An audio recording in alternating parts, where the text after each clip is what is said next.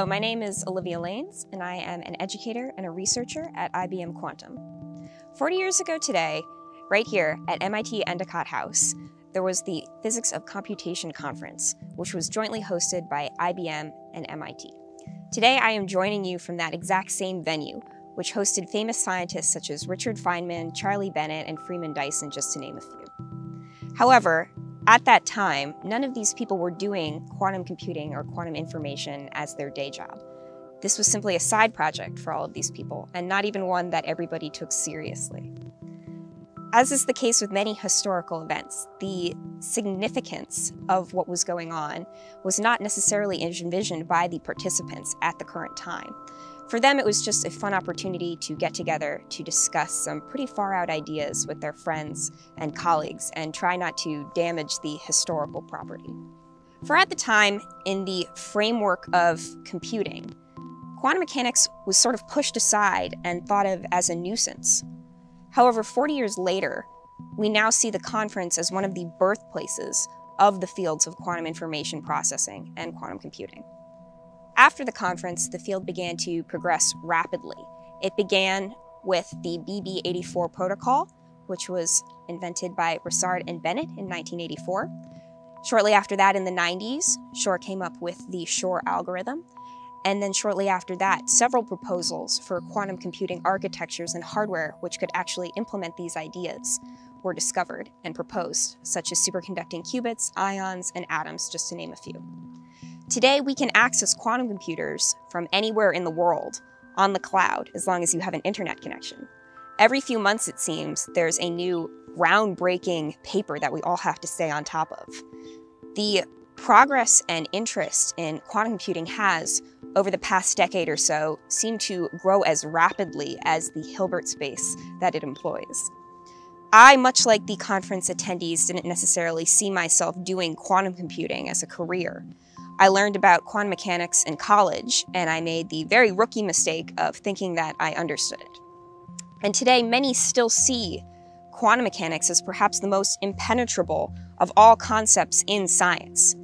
Nevertheless, today we will hear from world-renowned experts in the field who will explain that despite its conceptual difficulty, it is still nevertheless incredibly useful and one of the most well-tested descriptions that we have of nature.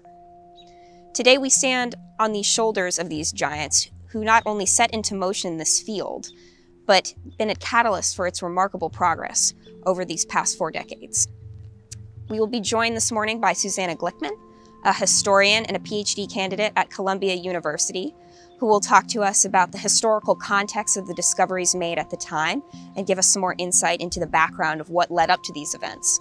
We will have 3 keynote panels from Charlie Bennett, Peter Shor, and Steve Girvin, who will discuss the discoveries that they made. We will have a panel discussion from world-renowned experts in the field who will talk about the discoveries that led up to the present moment, where we sit currently in the field, and where they would like to see the field progress in the next 4 decades. In the afternoon, we will have a more traditional academic-style conference that will celebrate the recent work that has been made in the field and highlight where we hope to go from there. We will also be joined by Jerry Chow, who's the Director of Hardware at IBM Quantum, Dario Gil, the Senior Vice President and Director of IBM Research, and Jay Gambetta, the VP of IBM Quantum.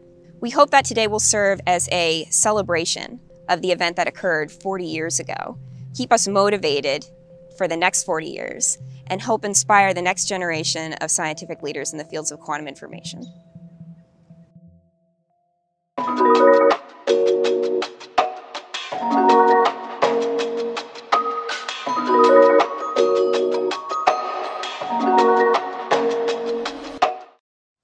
I'm Susannah Glickman, a 5th-year PhD student in Columbia's History Department working on the history of quantum information and computing. The Physics of Computation Conference emerged out of major debates in the fields of both physics and computation in the late 1970s. In 1965, Gordon Moore proposed Moore's Law, which represents the relationship between time and advancement in computing, capturing the phenomenal pace at which computer technology has developed in the past half-century. This theory sparked a debate around the limits of computation.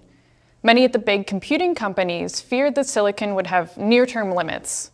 IBM's forecasters in the 1980s, for example, were pessimistic that silicon transistors could be miniaturized enough to extend Moore's law much further. IBM and Rolf Landauer in particular were paying lots of attention to this topic, especially with respect to heat dissipation and energy costs. As these computers became ever larger and more powerful, these became more important issues. Landauer firmly believed that computing could be done with significantly less energy than was popularly believed at the time. Figures like Caltech professor Carver Mead and Intel founder Robert Noyce disputed this claim and endorsed the view that Moore's law would continue unabated.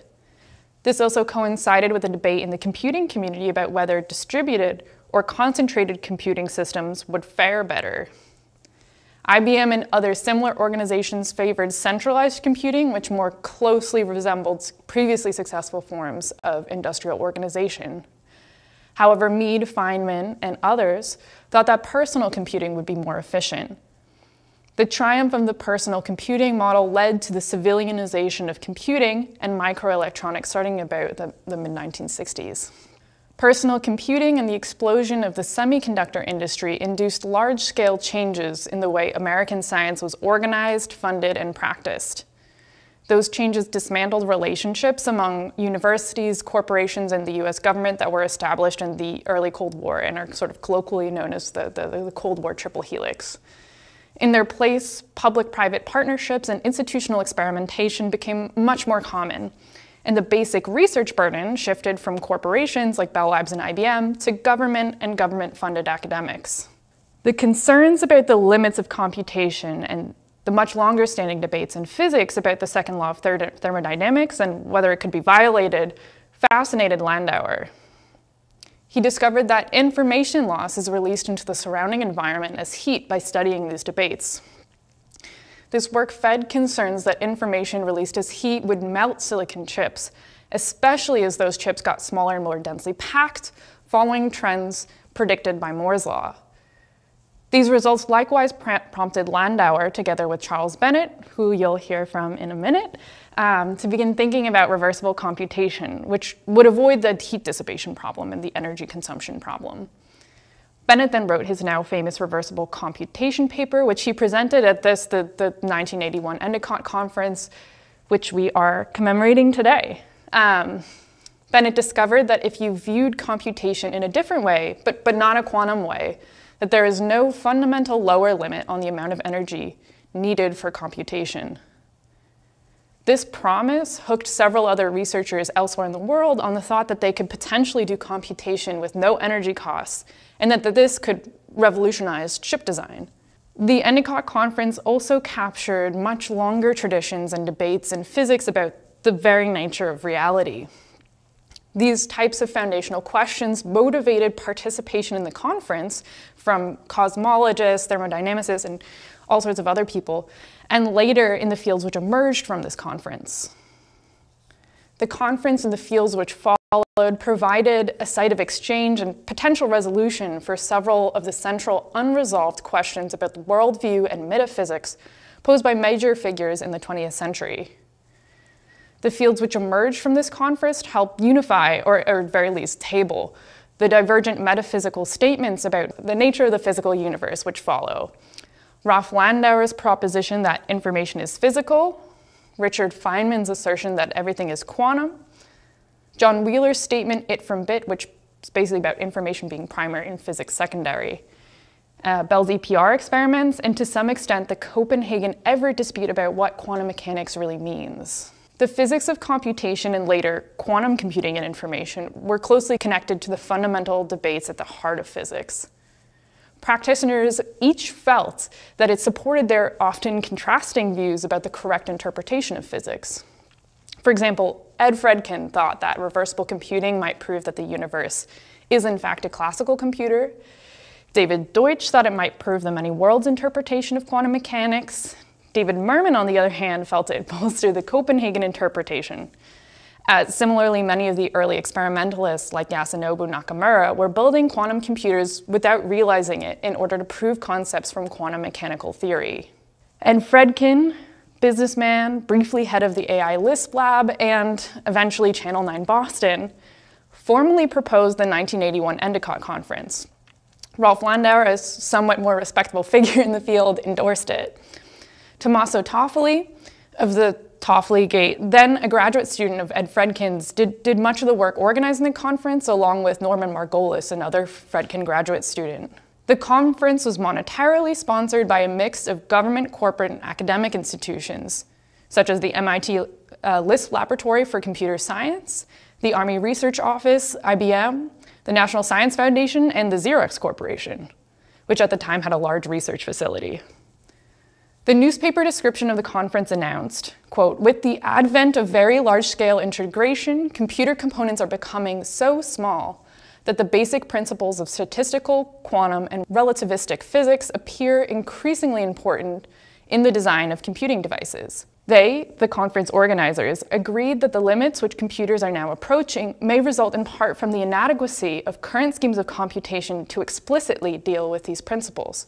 And they concluded that vastly more efficient computation appears conceivable if we are willing to adapt our concepts so as to acknowledge the laws of the microworld and exploit them in imaginative ways. The conference had a number of notable after effects. One such effect was the solidification of the field of physics of computation. PhysCom conferences continued for 15 years or so after the Endicott conference. There were also several notable workshops in Turin, sponsored by the LSAG Corporation, a prominent Italian defense company, and organized by Tommaso Toffoli, Mario Rossetti, Charles Bennett, and David DiVincenzo. John Wheeler continued to pursue the field, and many of his students, such as Deutsch, whose student was Arthur Eckert, Bill Wooters, Wojciech Zurich, Bill Unruh, Bill Schumacher, Richard Feynman, Hugh Everett, and others went on to make major contributions to quantum computing and information. Carver Mead, Richard Feynman, and John Hopfield, a famous computer scientist known for his work on neural nets, began teaching a class at Caltech on the physics of computation, which actually came out of some of Feynman's work that he presented at the conference. This course later split in 3 distinct directions. Feynman pursued quantum computing, Mead pursued neuromorphic systems, which eventually became neuromorphic computing, and Hopfield pursued neural networks, which he later became known for. All 3, however, continued to be involved in the new field of physics of computation into the 1990s and beyond.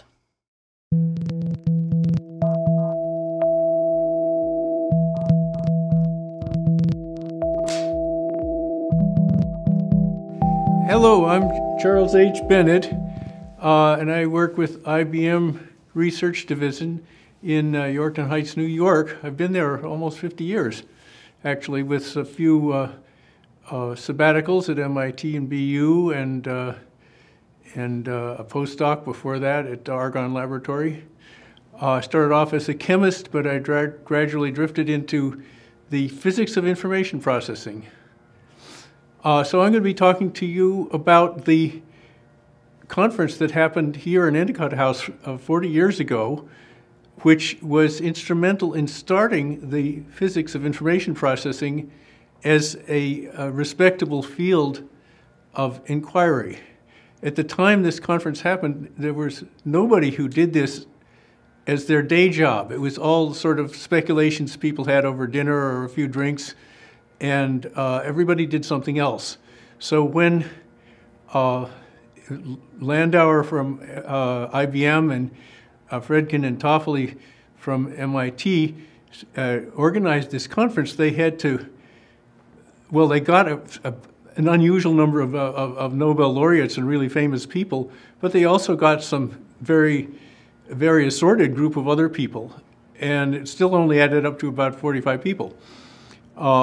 So it's not as if this was the only place where this field got started, but it was sort of a critical nucleus because there were several people who had been thinking about it, who were there at once and were able to talk about it together instead of just privately speculating. So, of course, information is the 20th century was the beginning of the information revolution, which is still going on. But at that point, physics and information processing were 2 separate fields, pretty well developed separate fields. Well, I'll start off and talk about it a little bit. even from the beginning of the information revolution in the 19th century, where Babbage had the first, in principle, universal computer, but it wasn't able to be built, he thought of it in terms of material like wheat or grain. The processor was called the mill, and the memory was called the store. But information doesn't behave quite like that. For example, it can flow through a network more efficiently than any kind of material cargo. Suppose we have some red wheat that wants to get from the upper left to the lower right, and some green wheat that wants to get from the upper right to the lower left, and we have the black lines outline the possible rail tracks. You have a problem that you can't send the red wheat and the green wheat through on the same track at the same time. But if it's information, we can combine the red and green by an XOR operation and then get through twice as much information, and this is widely used. And this is already classical information. When we get to quantum information, you can do even more amazing things with it in ways that it doesn't behave like a material stuff that you're trying to send from one place to another. Or in the mill, it doesn't behave like something like wheat that takes work to grind it. And number crunching is only an inexact metaphor. Well, we're going to go on here. And the problem, in a way, was that physicists and engineers and mathematicians were all working on this, but they didn't realize that there was a need for an overlap between their disciplines. And when this field grew up, the physics of information processing, there was a kind of cultural clash and productive friction that actually led to a new kind of intuition, a sense of what were worthwhile problems and good ways of approaching them in this new field of information, physics of information processing, and indeed the field you could, I guess, in non-English speaking countries is called informatics. It comprises computation, communication, and storage and retrieval of information. Theoretical computer scientists, like their counterparts in physics, are convinced that they're some of the smartest people in the world, and they have a disdain for other people, like physicists who don't prove theorems, and they think, well, physicists well, they can't prove anything because they don't even know what they're talking about. But beginning in the 60s, a few physicists began to bring physics ideas into the informatics, thinking that there were some things that had not been properly captured by the successful theories of Shannon and von Neumann and Turing. And Gilles Brassard was one of the first computer scientists to take these physics ideas seriously. Well, here we are at this conference. So pretty early on in this, this group of people assembled, and you can see them there. They include some fairly famous people, and of course, by this time, it's 40 years ago, a lot of them are not alive anymore. But I went through the list just partially and started Googling and looking up on Wikipedia some of these people, and you can see that they had some. It was a surprising number of people who had been thinking about this privately and separately and got together and began rubbing off each other, which I'll talk about in more detail. There were several people who weren't there, but who were sort of there in spirit. There was my classmate at Brandeis, Stephen Wiesner, who wrote a revolutionary paper in 1968, but it wasn't published until '83, after this conference. David Deutsch in Oxford, and several of Wheeler's, John Wheeler's students weren't here, but Wheeler was here, and his influence, because he had so many students who were thinking both about information and about gravitation, general relativity. So a lot of the ideas that were formative were here all at once at the same time. Here's Richard Feynman, John Koch, Arthur Burks, and of course, there's others there that I haven't even gotten around to looking up, and some of them I found out, some of the ones that are unmarked were probably dead by now, but some of them are alive. Well, I mentioned Wiesner.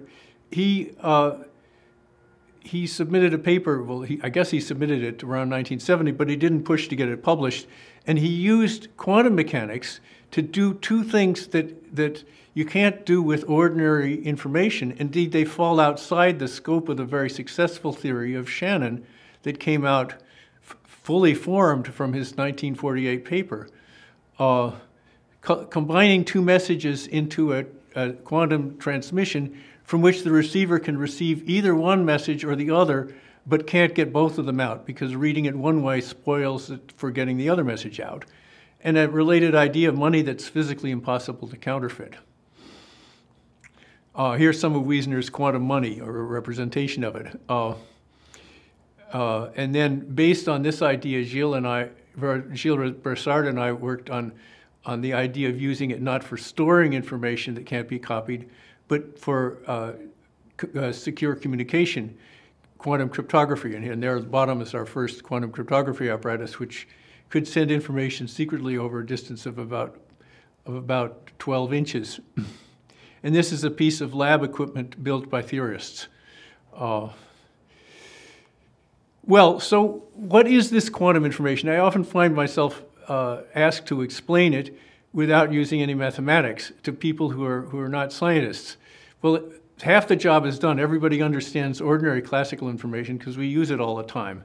But if you have to put it into a few words without saying anything mathematical, the best metaphor I found was to say that quantum information is like the information in a dream. If you try to describe your dream, that changes your memory of it, and so eventually you forget the dream and you only remember what you said about it. But unlike dreams, quantum information follows well-established laws. And there's really only one basic law. It's called the superposition principle. Between any two reliably distinguishable states of a physical system. Not all states or pairs of states are reliably distinguishable. There are intermediate states that are not distinguishable from either one, and they correspond to intermediate directions in space, and the two states are reliably distinguishable if their directions are perpendicular. Any two perpendicular directions correspond to reliably distinguishable states. Any two directions that are not perpendicular correspond to a pair of states that are different, but not reliably distinguishable. So in the case of photons, there are two reliably distinguishable states, vertical and horizontal, or any two polarization directions at right angles. So you can use them to carry one bit each. The horizontal photons will go through a calcite crystal undisturbed. The vertical ones will get deviated by a set amount. But if you put through diagonal photons, they do something really strange. Some of them become horizontal and go into the one beam, and the others become vertical and go to the other beam. So essentially, by trying to send a photon through this apparatus that is designed to separate two reliably distinguishable states, if it isn't one of those states, it behaves randomly. One of the people who wasn't at this conference except in spirit was Bill Wooters, who's been working as long as I've been working with, this is about 50 years, in undergraduate education in physics. So he's pretty good at it by now. And he said, well, the way to explain quantum measurement, or the way a quantum system behaves when you ask it which of two states it's in when it's not in either of those states but in an intermediate state. He says it's like an old-fashioned strict school where the measuring equipment is like a teacher who does not expect the student to ask any questions but only to answer the question the teacher asks. So the teacher says, of course the quantum system is the student. Are you horizontal or vertical? And the student starts saying, well, I'm polarized at about 55 degrees to the teachers. I believe I asked you a question. Are you vertical or horizontal? Horizontal, sir. Have you ever had any other polarization? No, sir. I was always horizontal. So this strange behavior, which puzzled the physicists of the early 20th century, there's no way around it. You can't measure a single photon's polarization exactly. You can't clone it and make a lot of copies of it, because if you did either of those things, you would be able to do the other. And if you try to clone it, which is what a laser is a photon cloning device, device. Lasers don't work well except with a relatively strong input signal. If you try to run a laser on an input signal of 1 photon, it gets polluted by just enough noise that the output is brighter but no more useful in distinguishing what the original state was. So despite these differences from classical information, there are important similarities which were not noticed during all the years when physicists thought of quantum theory as something about physics, and information theorists and computer scientists thought about quantum theory as something that explained a particular annoying kind of noise that you get in some physical equipment, which you can deal with the convenient tools of error-correcting codes as discovered in principle by Shannon and in practice by the whole field of information theory that's been growing since then. But there are some important similarities, parallels, and that is just as you can reduce all classical information processing to processing of bits, working on them 1 and 2 at a time, which is tremendously important in its consequences, because you can make the bits and the gates smaller and smaller and faster and faster and cheaper, and it's still just as good for mathematical purposes, essentially making possible Moore's law. But if I make a pair of shoes 1,000 times cheaper and 1,000 times smaller, it's not useful for walking. Well, in a similar parallel way, quantum information is reducible to qubits. And as we heard, once you learn how to control them as well as we control classical bits, we have a richer kind of repertoire of information processing, which is the theory of quantum information, quantum communication, which already quantum cryptography is an example of, and of quantum computing, which is the subject of so much research and development nowadays. But really the most remarkable manifestation of quantum information is entanglement. And entanglement is a property that is not well understood by the general public, and alas is not well understood by most science journalists. And as you'll hear later, I think this is partly the fault of Einstein, because Einstein didn't like entanglement, and everybody else says, well, if Einstein doesn't understand it or doesn't like it or didn't like it, what hope is there for me? Well, I'm going to try to get over that barrier with you. So as I said, any quantum information processing can be done by 1 and 2 bit operations, 1 and 2 qubit operations. And so, for example, we can have a qubit, which I'm thinking of as a vertical or horizontal photon. The green one is going to try to control the polarization of the orange one. And so if the green one is vertical, the orange one gets rotated 90 degrees to the opposite, reliably distinguishable state. If the green one is horizontal, nothing happens to the orange one. So this is a gate which is parallel to the exclusive or they call it the controlled NOT gate. But because this is a quantum gate, it has to obey the superposition principle. So if you give it a superposition of inputs, that is a diagonal green photon, it does the intermediate of what those 2 upper pictures would do. And this is an entangled state of 2 photons, which I'll tell you more about in the next slide.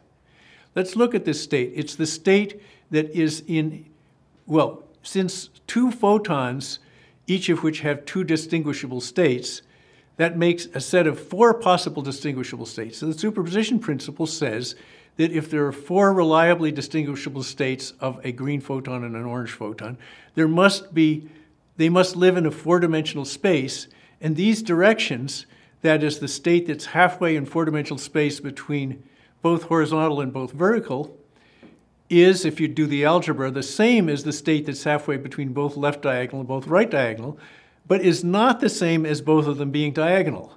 So you could say the photons are in a definite state of sameness of their polarization, even though they don't either one of them have a polarization in the normal sense of the word themselves. What's it good for? Well, when I said that when you try to measure a system along a set of axes that don't correspond to its original state, you make it behave randomly. So the uncertainty principle, this is the name of that phenomenon, prevents complete information from a system from being extracted from that system in general and put into another particle. So in other words, how can I get the polarization out of the photon at the lower left and put it into an exactly the same photon at the upper right without cloning it somehow, which we know that it's not possible? Well, in fact, the best that you can do is to try to measure it, but the measurement will in general give you incomplete information, and you send that and try to make a copy, but that'll be not exactly the same polarization, or it has some chance of error. So how can you do it? Well, we use entanglement to make an end run around this logic. So we start off with not just one photon, so we start with the green photon on the left, photon A, and we start off with a pair of entangled photons, B and C. And so they are in a state of, let's say, are in a state of sameness. And what we now do is put the A and B photons together, and we don't ask anything about the polarization of the A photon or the B photon. We ask what kind of relation of sameness or difference they have. We're asking the A and B photon to say something definite about their relation, which they never even had a relation. So they have to randomly choose a relation, and they choose 4 different possible answers because 2 photons have a 4-dimensional state space. And they take the result of that measurement, which actually disrupts the state of each one, and they send that result, which is 2 classical bits, to the other receiving station where the C photon is sitting there, and then they just rotate the C photon in one of 4 different ways. And what comes out at the other end, if you do the math, is an exact copy of the A photon that was destroyed in the sending process. Quantum information, in addition to behaving in a kind of different way from wheat, it behaves differently from ordinary classical information because it seems like the complete information in the particle A, photon A, gets split into 2 parts. One of them goes from A to the measurement state place to the place where it interacts with the entangled photon and comes out there. So essentially part of that information would have to go backward in time because it goes to do something with the B particle, which has already been put into an entangled state with a C particle. So this just shows this is mathematically makes sense. It seems counterintuitive, but the goal, the command that nature is giving us is saying, well, this is how I am. It's your job now to understand it and to make it seem natural and intuitive to you. And that's what people in our field are trying to do nowadays, even to a lay audience. So there are these 2 dual protocols, which are both involve sort of this behavior of information that is different from classical information. In one case, it seems to go backward in time. In another case, you can send a quantum state without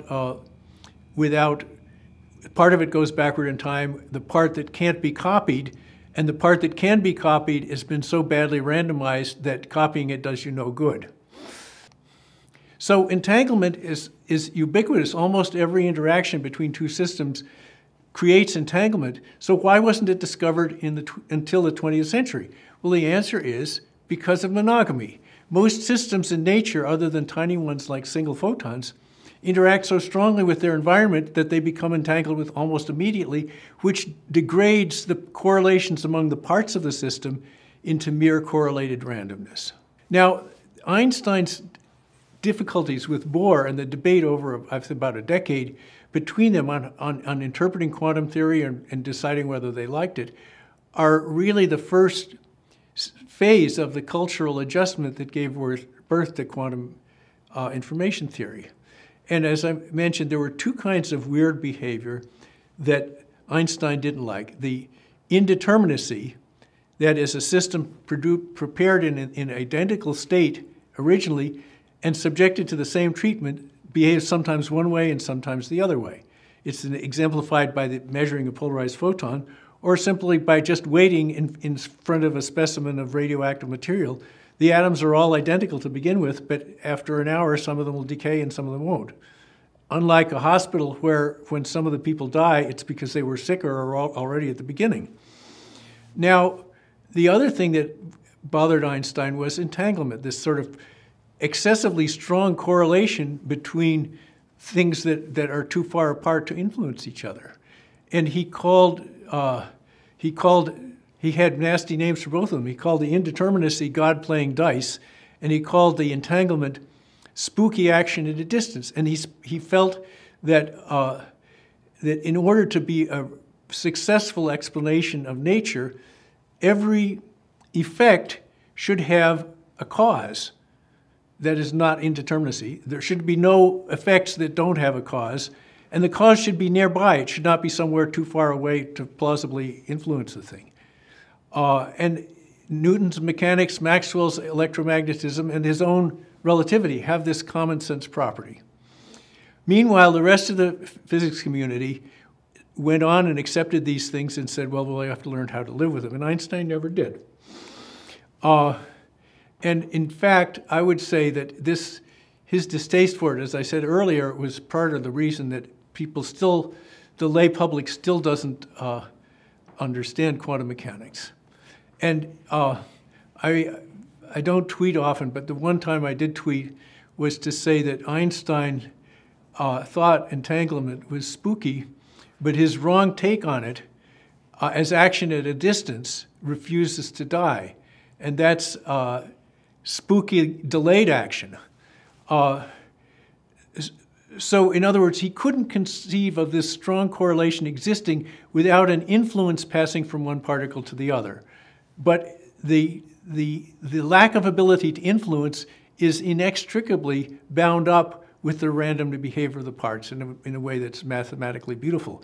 But not understanding that and mistakenly believing that entanglement could be used for long-range communication, Nick Herbert published a paper, and Jack Sarfati tried to patent it. Well, the refutation of these, as I heard it, the paper that Nick submitted, the referee, and I'm not exactly sure who it was, decided that it was wrong, but the right thing to do was to recommend it for publication because that would cause its wrongness to be discovered and publicized. And that's exactly what happened. When the paper came out, Wouters and Zurich and independently Deeks pointed out why the strong correlation of entanglement and the random behavior of the parts are not usable for any kind of communication. And this no cloning principle is sort of like the idea that entanglement can be used for instantaneous communication is like perpetual motion. It's always being rediscovered. Well, the way science progresses is not by a series of breakthrough discoveries that are appreciated instantly. Sometimes somebody who discovers something don't realize how important it is. The no cloning theorem was discovered, as far as we know, first proved in 1970, but the author didn't make a big deal of it. And so it wasn't really appreciated until this wrong paper of Sarfati, of Herbert, was published and criticized. So this shows how bad ideas sometimes stimulate scientific progress, and conversely, good ideas, even quantum mechanics itself, often impede scientific progress. Thank you for your attention.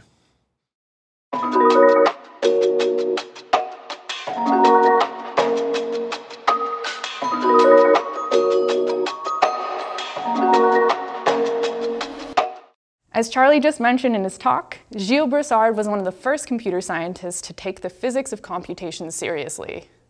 This was particularly notable as quantum concepts such as Wiesner's idea of quantum money potentially violated the extended Church-Turing thesis. The Church-Turing thesis is one of the central tenets of theoretical computer science and one of its most foundational assumptions. Briefly, it states that every effective computation can be efficiently carried out by a Turing machine or a cellular automaton or RAM. In other words, that any reasonable model of computation can be simulated by another one. Even before Shor's discovery, quantum cryptography, most famously Bennett and Broussard's BB84, threatened this fundamental principle. At the time, in 1984, computer scientists brushed aside the suggestion that quantum cryptography imperiled Church-Turing. Computer scientists similarly dismissed Deutsch's 1985 paper about a quantum Turing machine, basically along these lines, because while the speedups might be exponential, the overheads, for example, the time it would take to load the information necessary to do the computation, would be exponential as well. In the early 1990s, Umesh Vazirani, one of the first major computer scientists aside from Gilles involved in the field, became interested in this line of inquiry through Feynman's 1981 Endicott paper. In particular, the possibility that Feynman's paper was in some way suggesting a path by which one could say nature violates the extended Church-Turing thesis fascinated Vazirani.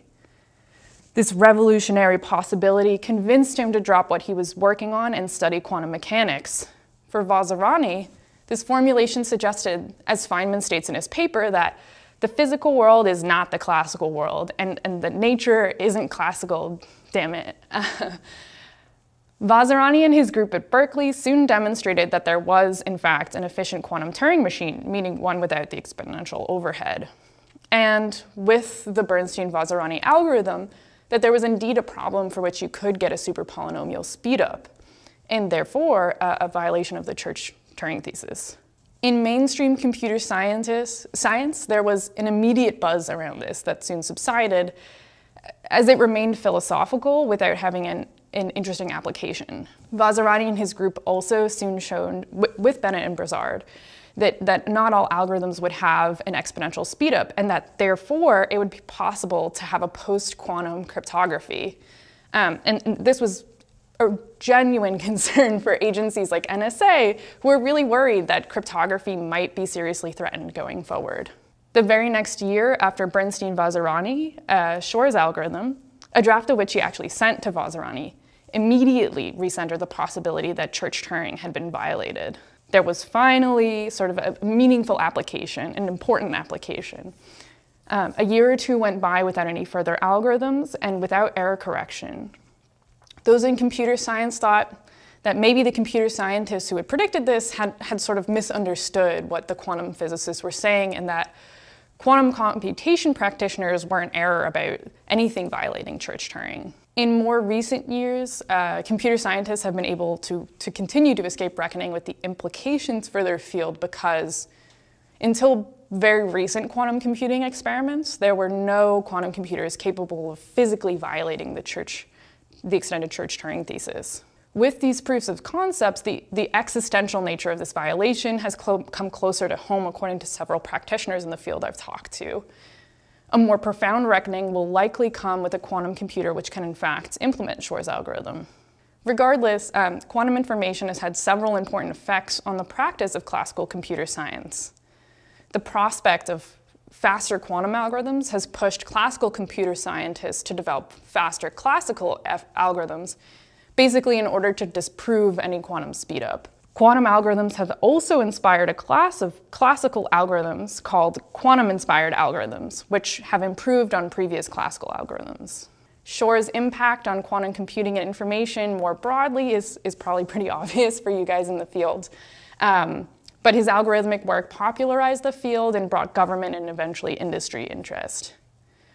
It also consolidated the field around the idea of building a quantum computer. Research became oriented around the construction of these machines and the discovery of a similarly fast quantum algorithm. Certain researchers feel like this was a positive structural element which helped the field mature, while others complain that it was premature and sort of overly constraining. Shor's research likewise prompted several experimentalists working on other fundamental physics problems or projects or other applications such as atomic clocks to turn to quantum computing research. Shor's efforts helped the field transform from a hobby side interest with no tangible product to a major institutionalized pursuit. Together with the work of many other scientists, this work helped convince the US government, and by way of that the broader world, that quantum computing was not science fiction, but instead a future worthy of investment.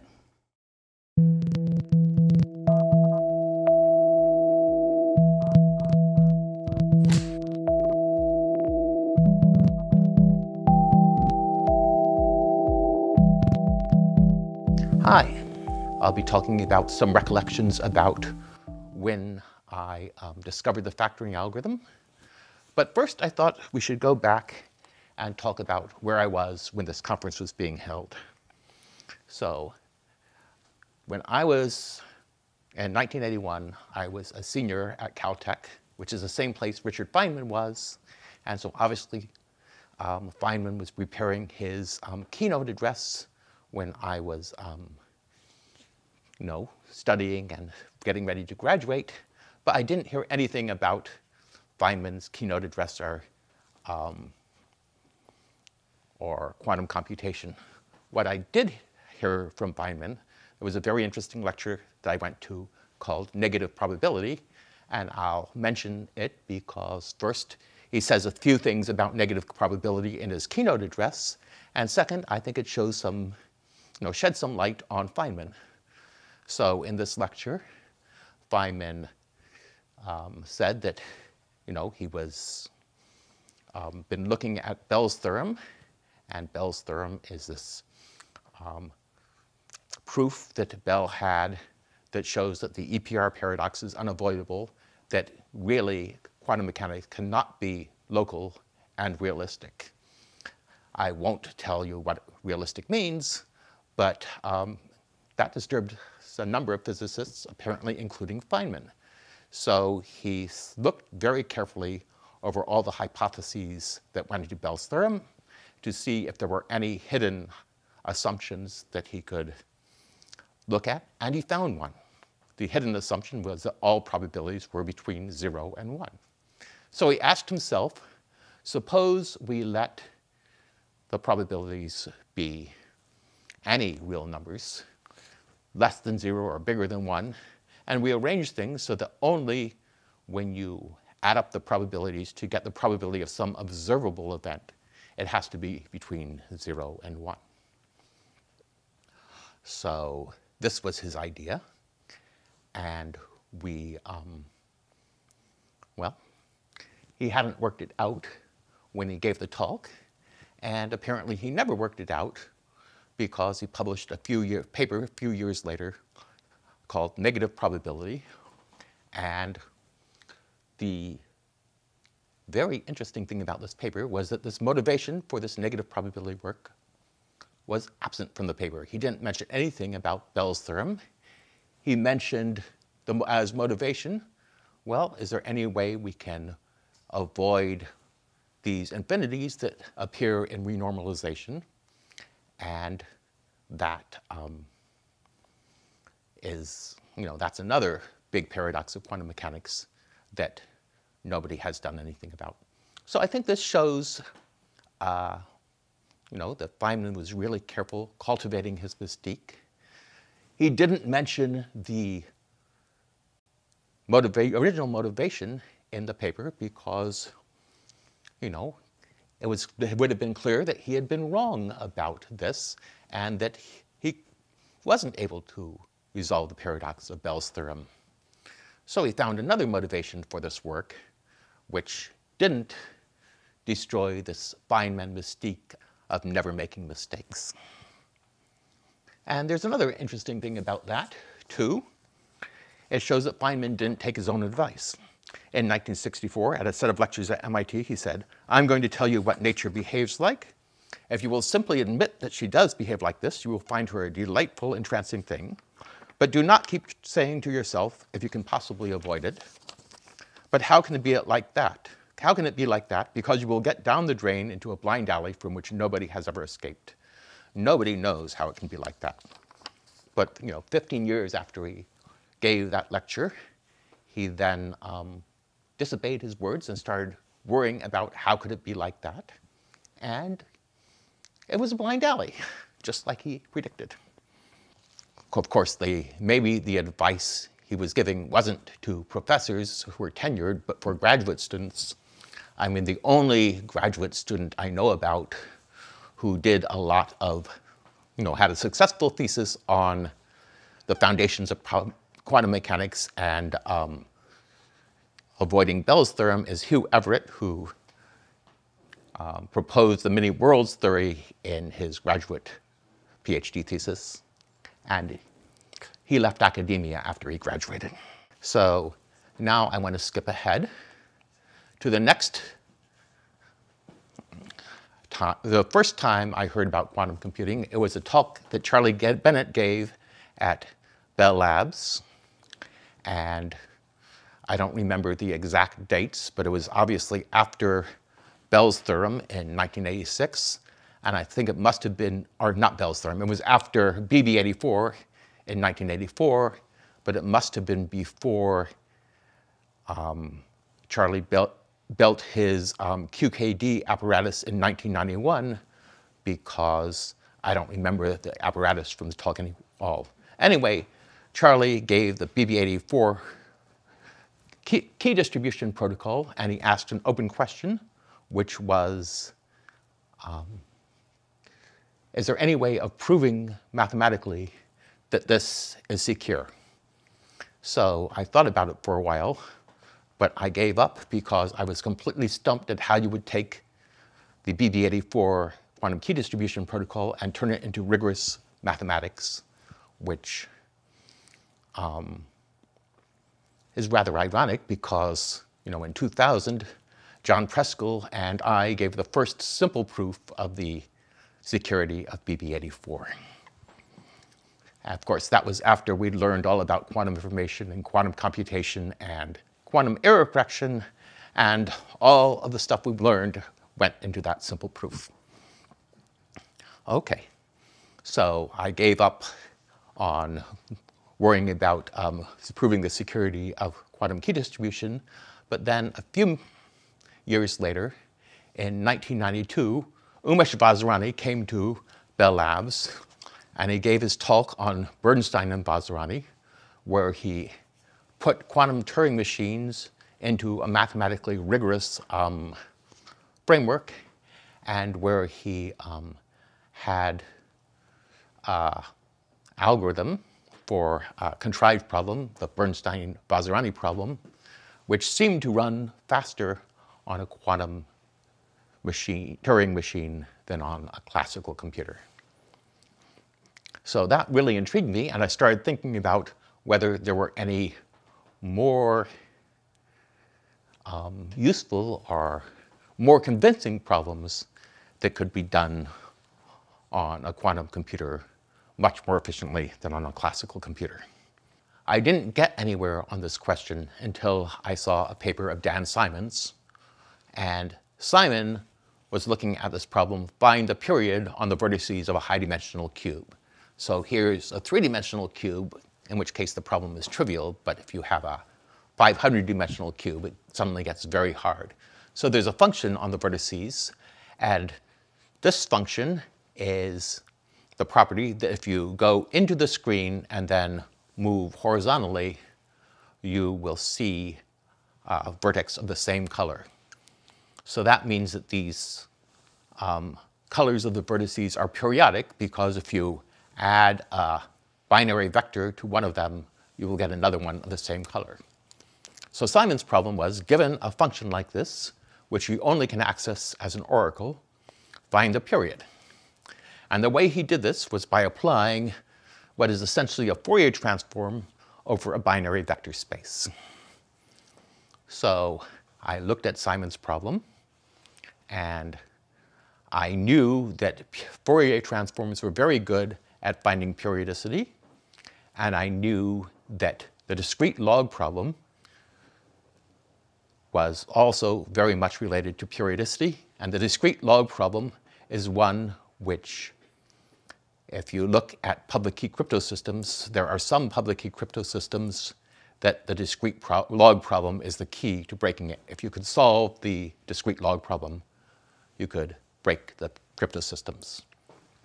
So a similar thing holds for factoring. If you can factor large numbers rapidly, you can break the RSA crypto system. But discrete log problem, you break the Diffie-Hellman crypto system, which is not as common, but which is still a very important problem. So I started looking at whether you could solve discrete log problem. And so for the discrete log problem, that looks very similar to Simon's problem. Now the function is not on a high-dimensional cube, but on a very large torus. And there's a period there. So in this example, if you move two vertices to the right and one vertex down, you see another vertex which is of the same color.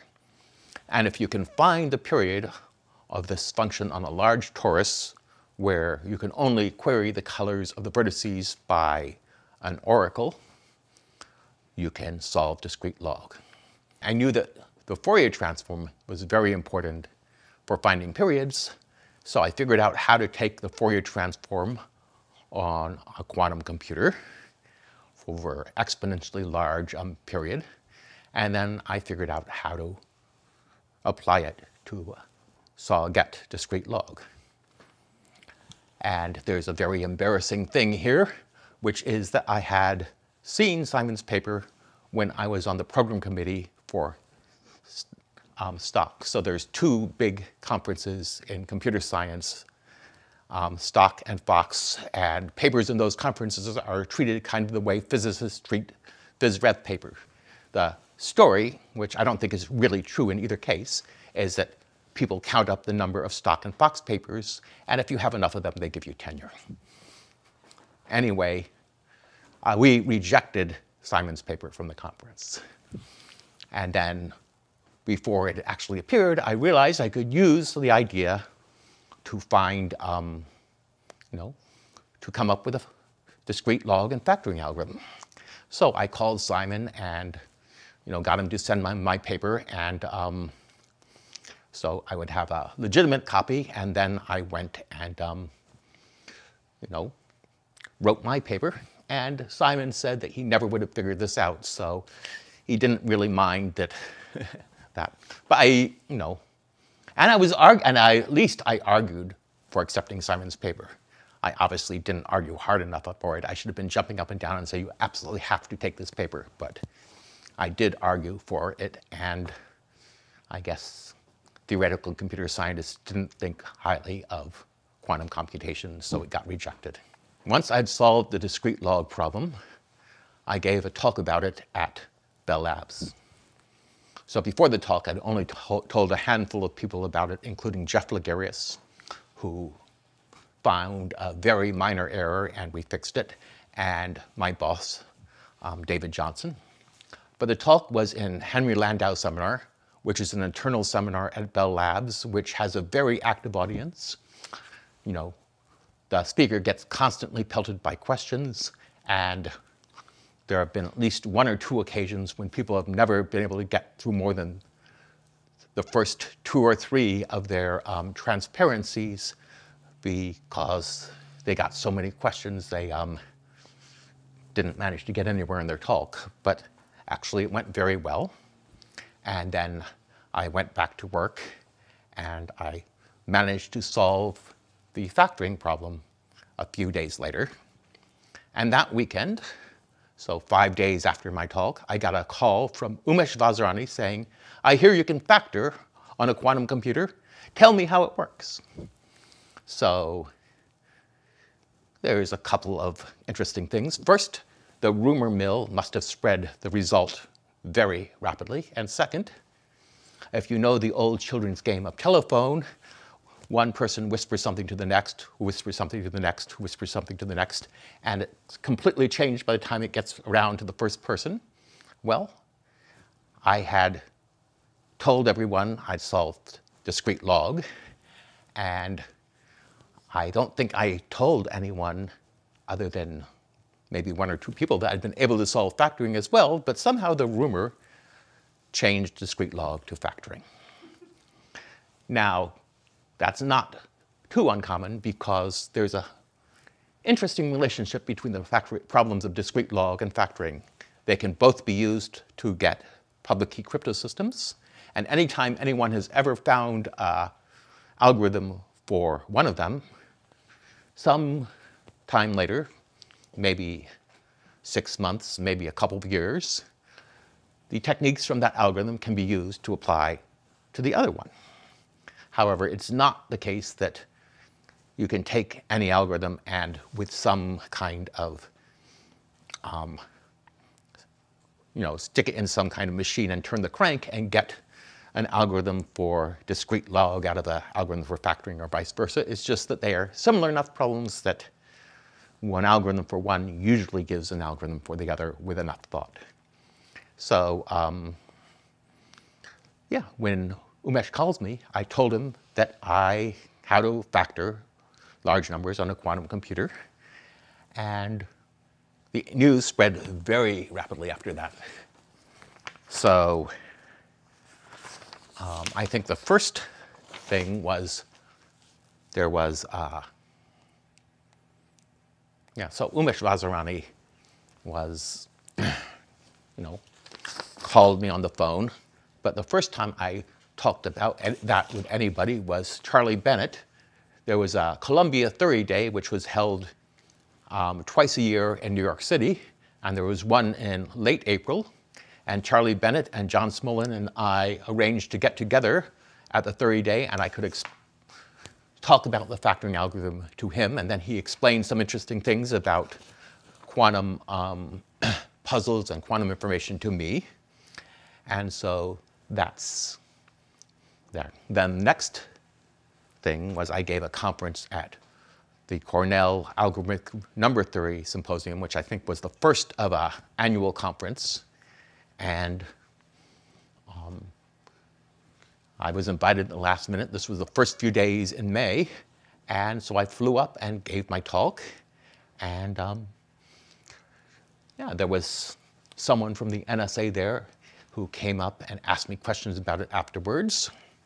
There was a conference at the Santa Fe Institute in mid-May, and I couldn't go, but Umesh Vazirani talked about the factoring algorithm. And so a lot of people heard about it from there. And let's see. And that, I was deluged by requests for my paper. I got interviewed by a bunch of magazines, and I think the next big conference was a conference arranged by NIST in Gaithersburg, and that was in August. And it was specially arranged because of the factoring algorithm. And despite the fact that someone from the NSA asked me questions at the talk at Cornell, a lot of people from the NSA didn't know anything about or at least have told me they didn't know anything about the factoring result before the conference.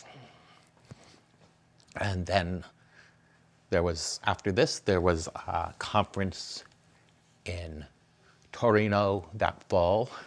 There was a conference in Texas, which was the Physics and Computation Conference, which was sort of a follow-up to the 1981 Endicott House conference. I think that was called PhysCop 94. And then there was Fox, which I had submitted my paper to, and both Simon's paper and my paper got accepted to Fox, and I presented the result there. So there was one big objection to quantum computation, and Rolf Landauer apparently already brought it up at the May conference at the Santa Fe Institute, which is that you cannot correct errors on a quantum computer, or at least it looked like you could not correct errors on a quantum computer. So why can't you? Well, it's basically there's a no cloning theorem. There are a bunch of techniques for dealing with faults on a digital computer. One of them is checkpointing, where you take your state of your computation and you write it down so if the computation gets derailed by an error after that point, you can go back to the checkpoint and you don't have to go back to the original thing. Another is error correcting codes, and error correcting codes introduce a few redundant bits. So if you make one error in the bits of a word in memory, you can use the redundant bits to fix it. And then finally, there's massive redundancy where you keep many copies of all your bits around and continually compare them and fix them by taking the majority. So it looked like none of these techniques could actually be used to correct errors on a quantum computer. I mean, checkpointing, what you do is you take your computation and you write the state of your computer down. That's making a copy. That's not allowed. For quantum error correcting codes, you take your bits that you have in memory and you make parity check bits, which are essentially redundant copies. So that also looked like it was no cloning. So that wasn't allowed either. And the final thing, massive redundancy. Well, if you have 5 copies of your computation running and one of them derails. Now there's only 4. Now you want to take the 4 good copies and turn them into 5 good copies. That's cloning too. You're not allowed to take 4 copies of the quantum state and turn it into 5 copies because it violates the non-cloning theorem. So it looks like you cannot fix errors on a quantum computer. And if you can't fix errors, then you have to do your computation perfectly. And if you have, say, 1 billion steps in your computation, which is what you need to factor a, I guess, cryptographically important number, then you need to do each step in your computation accurate to 1 part in a billionth. And you ask experimental physicists, and they'll tell you that's absolutely impossible. So if you want to get an estimate for what the state of the art was,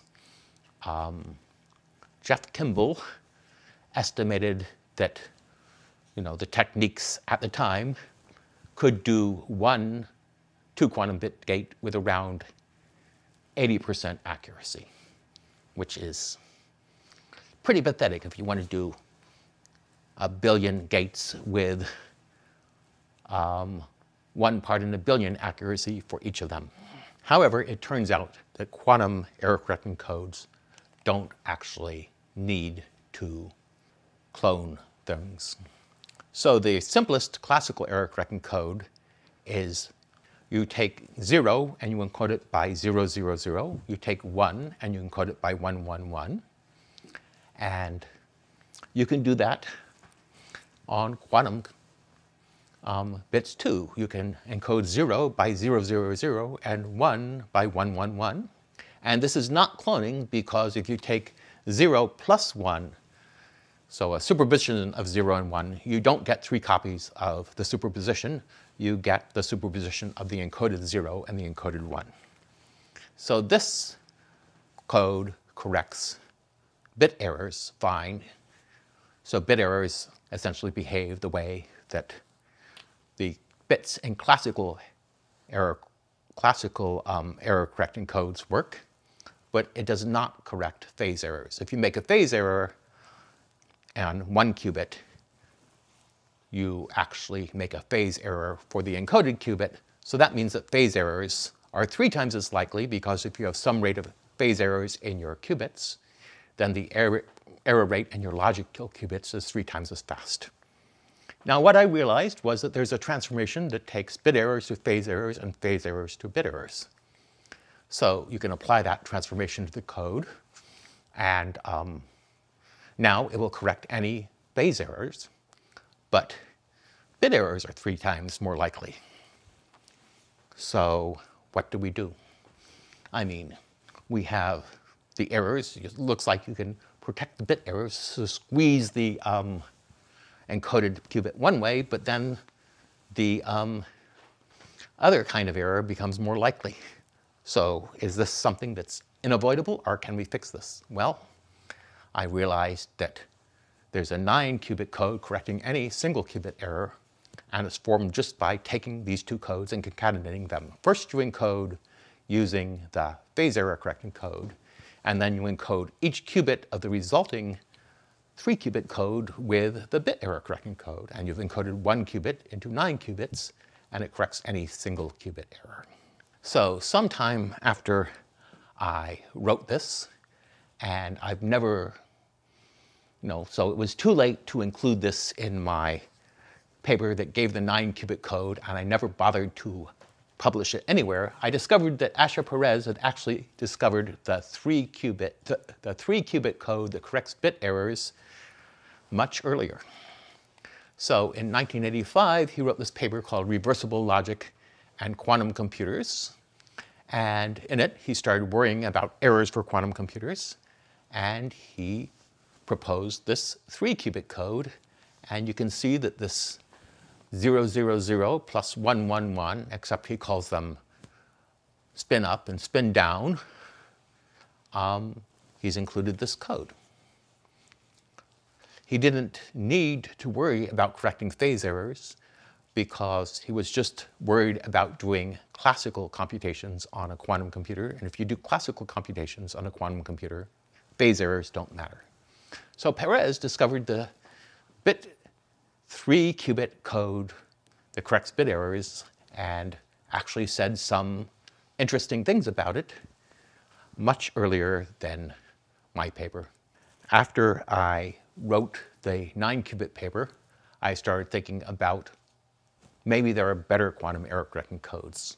After all, the repetition code had been known for thousands of years, classically, and nobody had invented the better error correcting codes until the 1950s. So I started thinking, well, there should be some more efficient quantum error correcting codes too, because we know one, but it's the analog of the very inefficient classical repetition code. So I started looking at repetition codes. Now the classical Hamming code encodes 4 bits into 7 bits and corrects 1 error, and this is probably the simplest classical error correcting code. It was discovered by Hamming around 1950. And well, you can do a quantum Hamming code too. And playing around with the classical Hamming code, I got the quantum Hamming code. And what this does is it encodes 1 qubit into 7 qubits and corrects 1 error. And you can see that it's just made by superimposing states of the classical Hamming code. So I showed this to Rob Calderbank, who was also at AT&T and was an expert on classical coding theory. And we generalized this to a whole class of codes you can construct, which were CSS codes. And Andrew Steen discovered the quantum Hamming code as well as this class at approximately the same time. And so they're now called CSS codes, after Steen and Calderbank and myself. So, inspired by this, a bunch of groups started investigating more complicated codes. So what they did was they put computers to work on trying to figure out codes, and 2 groups, one at IBM and one at Los Alamos, discovered a code that encodes 1 qubit into 5 qubits and corrects 1 error. And they actually discovered 2 different codes, but it was easy to see that they were just one could easily be transformed into another. And in fact, this is probably neither of them, but another a transformation that makes them look more symmetric. Anyway, I saw these papers and I said, well, there's obviously a lot of structure to the 5-qubit code because you can look at all the symmetries, and it has a ton of symmetries. So there must be some reason it exists, some way of systematically discovering it and describing it. So I started looking around that, and I wanted to figure out what the symmetry group of this code was. So I asked Neil Sloan, who was another mathematician working at Bell Labs, how would you find symmetry group of this code? So he said, well, you should use the program Magma, and he gave me example Magma program that he was working on a different problem that he had just run to compute the group of symmetries of something else. So I put this code up on Magma and wrote a program. And it spit out the fact that the group was 5,160,960 elements in it. And this happened to be exactly the same number as Neil Sloan had found. So we looked at it more closely, and not only were they the same size group, they were the same group. And in fact, there was a deep connection between packings in Grassmannian space, which is what Neil Sloan was looking at, and quantum error correcting codes. And that gave us the hint to figure out how this code was constructed. It comes from additive codes over the field with 4 elements. And using this construction, we could find many, many, many more quantum codes. And this is, in fact, the theory of stabilizer codes, which were which were discovered and named by Dan Gottesman the same time that we had done our work. So I believe that's all I have time for. And thank you very much for listening. I'm very happy to have been part of this 40th anniversary celebration of the original Endicott House conference on physics and computation. And I hope to enjoy the rest of it.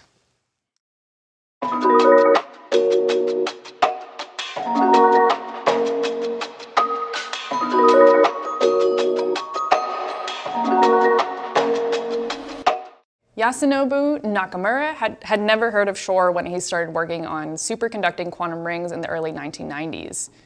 His interest, in fact, arrived from so-called pure physics, and in particular, Tony Leggett's proposal for macroscopic quantum coherence in the 1980s.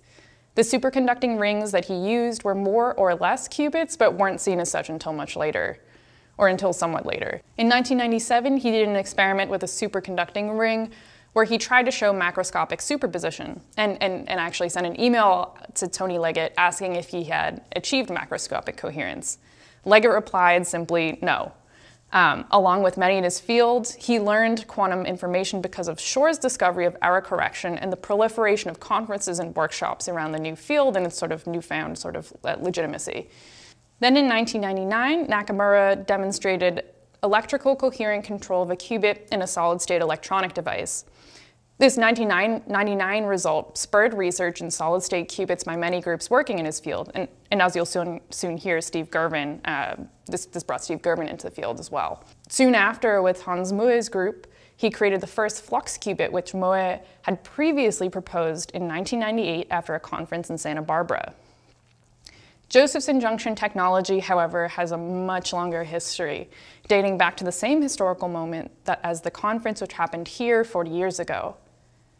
Prompted by the exact same discussions about the near-term limits of silicon that produced the Endicott conference, big companies like Bell Labs and IBM began several experiments with different computing architectures. The Josephson junction project, one of the predecessors to modern-day superconducting technology, was one such alternative architecture. Bell Labs and Japan's Ministry of Trade and Industry invested in this technology, but the earliest large program was at IBM in the mid-1960s. This project, supported by Robert Keyes and Ralph Landauer, promised low power requirements and a significant speed up over silicon. Some even believed that there could be a Moore's law for superconductors which would outpace Moore's law for silicon.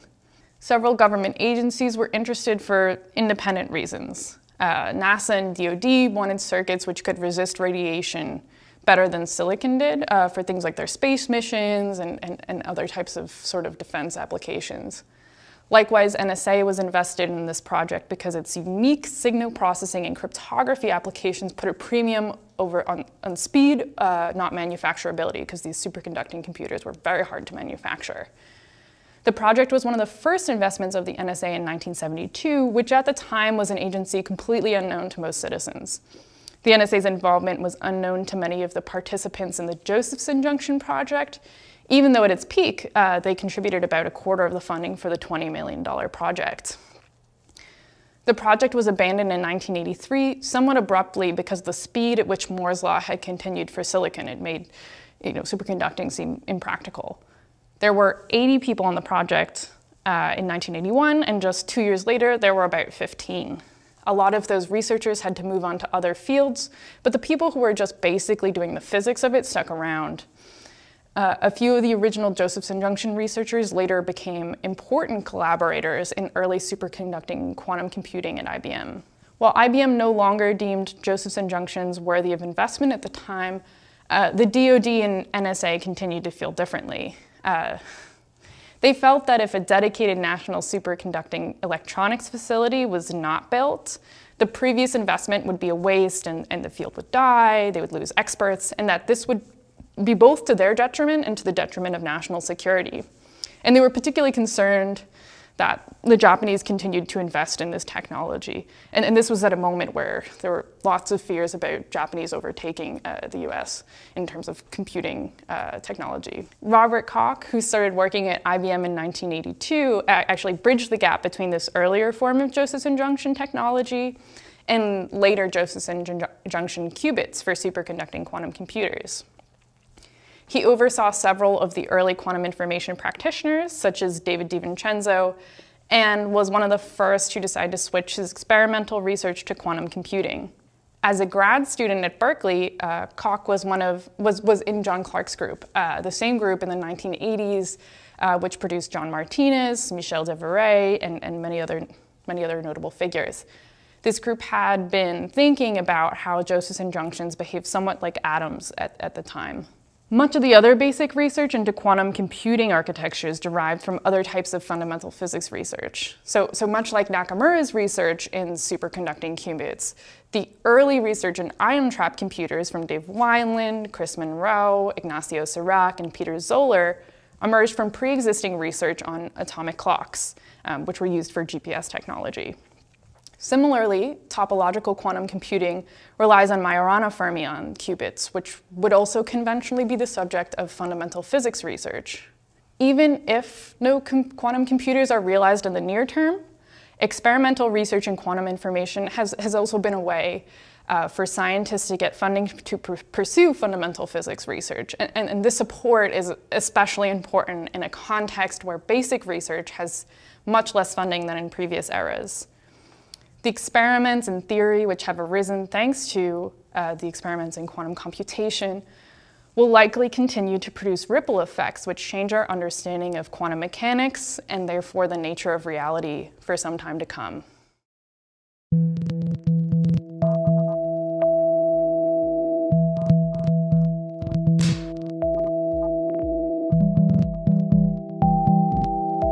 Hello, I'm Steve Gervin, Professor of Physics and Applied Physics at Yale University and Director of the Co-Design Center for Quantum Advantage at Brookhaven National Laboratory. I'm going to talk to you about the history of superconducting qubits, a challenging task because of the explosion of activity in the last quarter century. So I won't be able to cover all of the threads, but I'll pick a few of them to illustrate the tremendous advances that have occurred. So let's start at the beginning. Information is physical. Quantum information is stored in the states of quantum objects, called qubits, and can be represented as superpositions of the occupation of the two lowest energy levels among the quantized energy levels of any quantum system. You can see on the right an experiment I did with a compact fluorescent light bulb. We're sending the light through a slit, bouncing off a compact disk. You can see the discrete colors in the spectrum representing the transitions, the quantum jumps of the electrons in the atom among the different levels. It's very important that the colors of these, the light emitted in these transitions is different, that the energy level spacing is not uniform. In this case, the blue light, if you have blue light from a laser to match the color of the fluorescent blue light that you see, you can control the superposition of the 0 and 1 states and not excite the atom into higher states because that takes a different color of light, green in this case. So the minimal engineering requirement for a qubit is to be able to control the superposition state of the two lowest levels, and this requires the spectrum to be anharmonic. So this is all about engineering, and I'll give a simple definition of engineering: optimization subject to constraints. What other skill in life do you need? Unfortunately, for the case of qubits, we have severe conflicting constraints. In order to have very long coherence times for the qubits to remember the quantum information, they have to be completely isolated from the outside world and from each other and remain unobserved, because in quantum mechanics, the act of observing a state changes it.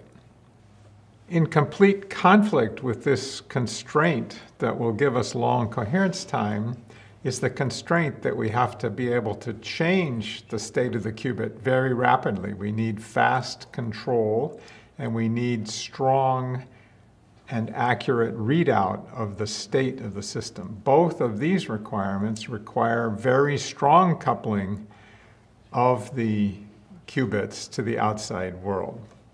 So the history of the field, so far at least, is the story of this struggle to optimize systems in the face of these conflicting constraints. So one choice you can make in the optimization is between using natural atoms and ions and synthetic atoms, superconducting qubits. Synthetic atoms are very nice, of course. They're not simply identical, but they're literally indistinguishable in a deep quantum mechanical sense. They have very long coherence times. They generally work well at room temperature. But at the same time, because they have long coherence times, because they do not couple very strongly to electromagnetic radiation and therefore to each other and therefore to the readout system. Also, you have to deal with lasers and their amplitude and phase noise and control of the spatial modes of the lasers, all of which are expensive and challenging. Synthetic atoms, superconducting qubits, have nice engineering properties. They can be individually designed, engineered, and optimized. They're a bit like people from California. Each one is their own distinct individual. Unlike people from California, they work best near absolute zero, and one has to have an expensive refrigerator to achieve that condition. They have modest but strongly improved coherence times over what they were at the beginning of the field. A very powerful advantage is that they're natural for use in electronic circuits and chips. And their macroscopic size, they're typically a millimeter in size, implies strong coupling to electromagnetic fields for fast control in multi-qubit gates. Also, at least those of us who work with radios feel that the microwave amplitude, phase, and spatial mode control with off-the-shelf equipment is much easier for microwaves than it is for lasers. So let's go back now to the prehistory, which is the discovery of the Josephson effect, a prediction by Brian Josephson, which is related to what happens in a Josephson tunnel junction, two metal electrodes that are superconducting, separated by a few atom thick insulating barrier. And the state, the macroscopic state into which Cooper pairs of electrons in a superconductor condense is defined by a phase phi, and it's related to a microscopic property of the quantum field amplitude for pairs of up and down spin electrons. But it is itself effectively a classical property. It is connected, it determines the current through the junction, and its time rate of change controls the voltage, as you can see in these Josephson equations up here. It's been known since the 1960s that this phase variable phi acts like the position of a particle that obeys Newton's equations of motion for classical particles, F equals ma. In this case, the mass of the particle is played by the capacitance in the circuit, and the force acting on the particle comes from the bias current, which is supplied to the junction, and there's an oscillating term which produces a tilted washboard potential, as you see in the graph. There's also a viscous damping term, the third term in the equation, and it's inversely proportional to the resistance in the circuit. I should perhaps stop at this point and quote the late, great Mike Tinkham for you young people in the audience who don't know what a washboard is. It's a classical analog of a Josephson junction that used to be used for cleaning clothes. So the key thing you need to know about this is what happens if the particle should escape one of these wells, potential wells in the washboard, and begin rolling downhill. You can see from the Josephson equation up here that the velocity of the particle produces an external, easily measured voltage in the circuit proportional to the time rate of change of the position of the particle. And that can be used to detect the escape of the particle from the well. And we'll use that. That will appear in later discussion of early experiments. So Tony Leggett in the 1980s began to ask the question, well, if this phase across the Josephson junction acts like the position of a classical particle and it's bound in a potential well, is there any possibility that that particle could itself exhibit macroscopic quantum behavior? That is, its position could be uncertain. It should be described by a wave function with a probability amplitude for different positions. A second important question that Tony asked was just how macroscopic would this object be if it's quantum mechanical? And what do these words even mean? And so I will try to illustrate them with an analogy developed by my colleague Michel Devereux. So the phase of a superconducting condensate is a macroscopic but classical manifestation of quantum order. Just as the discrete facet angles of a crystal are macroscopic manifestation of the existence of quantum-ordered microscopic objects, the individual atoms. And these beautiful right-angle cleavage planes in this pyrite crystal are there because they are a reflection of the right angles that exist in the microscopic simple cubic packing of the atoms in this compound. And this is the first experimental evidence for the existence of atoms and was known to the ancient Greeks. This is sort of level one of the way that macroscopic manifestations of quantum mechanics can occur. But there's a second and deeper level, which is that the orientation of the crystal in space depends on the collective center of mass motion of the entire crystal. And only under very special circumstances do quantum effects of this collective coordinate, which is rather massive, become visible. But this is exactly what we need in order to build a superconducting qubit.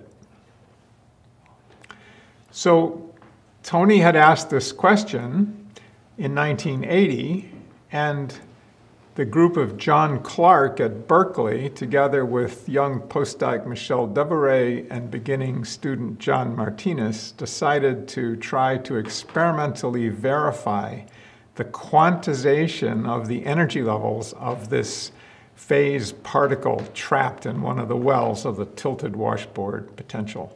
And they succeeded in a series of landmark papers beginning in 1985. And the way they did it was to do spectroscopy on this artificial atom, just as I showed you the visible spectrum of the light from the atoms in a compact fluorescent bulb on the first slide. Here they sent in microwave tones to create excitations between the discrete quantized levels of the atom, and then to detect the quantization of the energy levels of these particles, they used spectroscopy, much like the spectrum I showed you of optical light on the first slide. But here they used microwave radiation to excite the atom, or the phased particle, from one quantized energy level to the second. And then to detect that that happened, it's impossible to really see that tiny amount of energy absorbed. But once the particle's excited, then a second quantum effect, namely quantum tunneling through this barrier, takes place at an increased rate because it's near the top of the barrier. And the phased particle begins to slide downhill in the washboard potential, producing a macroscopically observable voltage, as I mentioned previously. And here you can see the discrete transitions at effectively different frequencies. This is actually for different tilts of the washboard, but it's effectively the same. And as Leggett pointed out, it's extremely important that this is an anharmonic potential so that the energy levels are unequally spaced and you evade the correspondence principle. You're able to address the individual transitions and see sharp peaks at different frequencies corresponding to the quantized energy levels. So this was the beginning. It led to the creation now of a whole periodic table of the artificial elements, charge qubits, phase qubits, flux qubits, and other types of qubits. But they're all made of the same three non-dissipative elements: a capacitor, which is a linear circuit element, an inductor, which is a linear circuit element, and the Josephson junction, which is the only nonlinear, non-dissipative circuit element that we know of. Hence, every superconducting qubit involves a Josephson junction. Here's the Cooper pair box. It's a small mesoscopic scale piece of superconductor which has a very small capacitance, so small that if you add a single electron or a single Cooper pair of electrons, it costs a significant amount of energy. You can add and subtract Cooper pairs by tunneling them through this very thin insulating barrier of the Josephson junction. And then to adjust the cost, how much it costs in Coulomb energy to add a pair, you have an adjustable bias voltage here, a gate voltage. And as a function of that gate voltage, you can cause a level crossing between the state, which has roughly 1 billion Cooper pairs on the box, and the state that has 1 billion plus 1. And at a certain special bias voltage, those two states are degenerate in energy, and that degeneracy is lifted by the coherent Josephson tunneling back and forth of one single Cooper pair connecting coherence between 1 billion and 1 billion plus 1 pairs. So as you slowly change this bias voltage, the average charge on the island slowly evolves from 1 billion to 1 billion plus 1. And the Saclay group in Paris, led by Michel Devoret and Daniel Esteve, it built a single electron electrometer, very sensitive to measure this average charge. And here you can see in this curve the smooth transition of the charge, one Cooper pair at a time as the voltage is slowly ramped up. Whereas if you had a normal non-superconducting island, there's no coherent tunneling, only incoherent hopping, and there's no coherent broadening of the transition. So this was very strong but indirect evidence that the Cooper pair box was existing in a coherent superposition. This broadening was clearly shown not to be due to temperature, and the only possible source would be the coherent Josephson tunneling.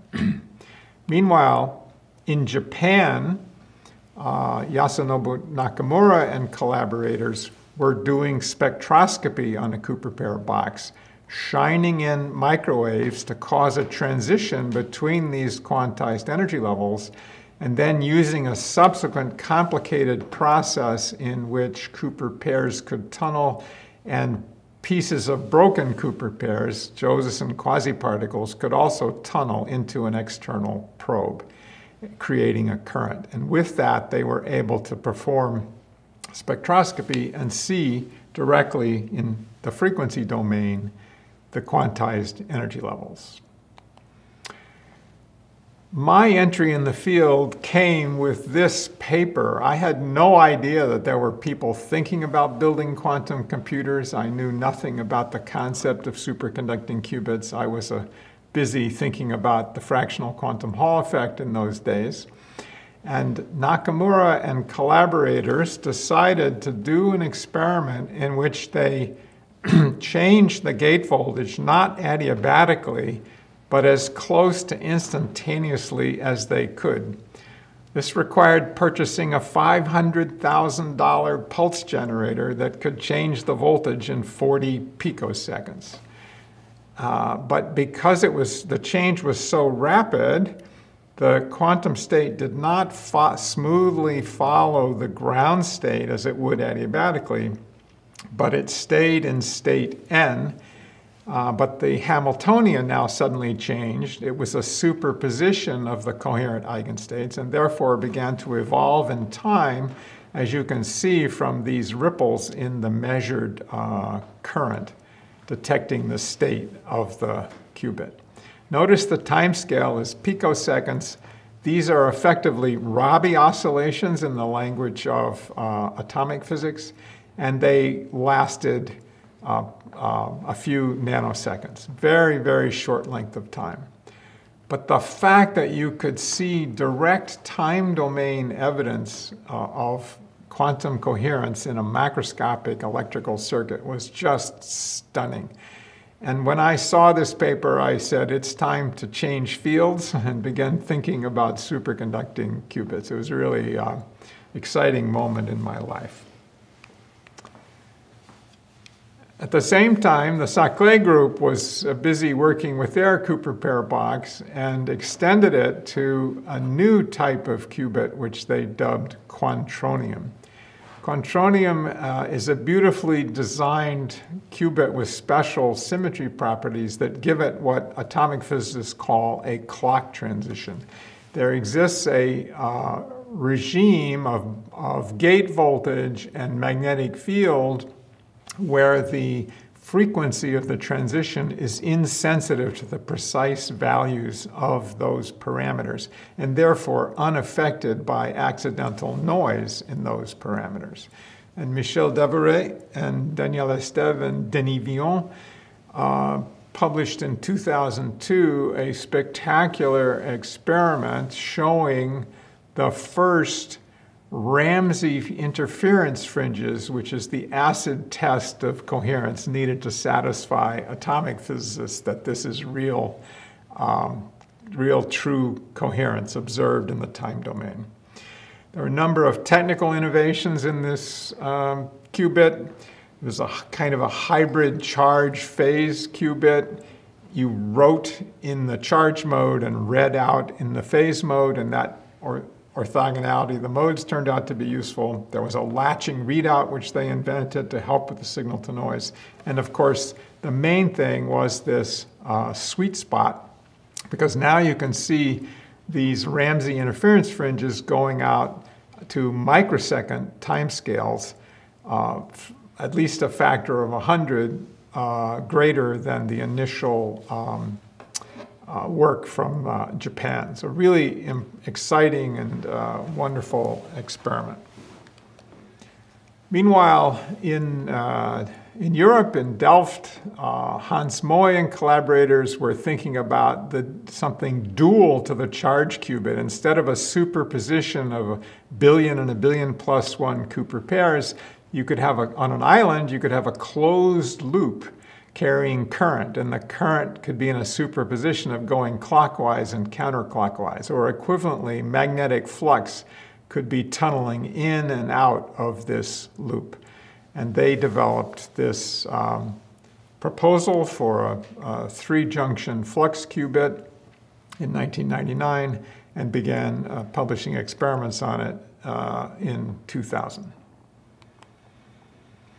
Finally, there was the phase qubit. John Martinez went back to his PhD thesis and constructed this tilted washboard potential, but now arranged for the barrier for tunneling out of the lowest 2 levels to be very large, but tunneling out of the 3rd level to be more rapid. So he could manipulate the lowest 2 levels of the artificial atom and then read it out by applying a tone such that if it were in the excited state, it would go up to the next excited state, tunnel out, and produce a large voltage. This large voltage gave amazingly high readout fidelity of about 85% in a single shot, which was very, very impressive for these early days. But it was later realized that that large voltage spike was destructive of the coherent states of nearby qubits once they began experimenting with more than 1 qubit. And this method was eventually abandoned for the dispersive readout, which I'll talk about. The qubit in widest use today is the transmon qubit. It's sort of the world's simplest qubit. It just consists of 2 pieces of aluminum film evaporated on a sapphire substrate, making a dipole antenna about 1 millimeter long. The 2 halves are connected by a Josephson junction to give you the anharmonic spectrum that you need. So the theory paper led by Jens Koch was soon followed by the first experimental paper led by Andrew Hauck. And the advantage of this is basically just a Cooper pair box, but with a large shunting capacitance in the form of this antenna. And this makes it exponentially insensitive to noise in the charge channel at the cost of only a modest reduction in the anharmonicity. And the very large dipole moment of this artificial atom, it's about 100,000 times larger than the dipole moment of a natural atom, gives this artificial atom extremely strong coupling to microwave photons, which we will take advantage of.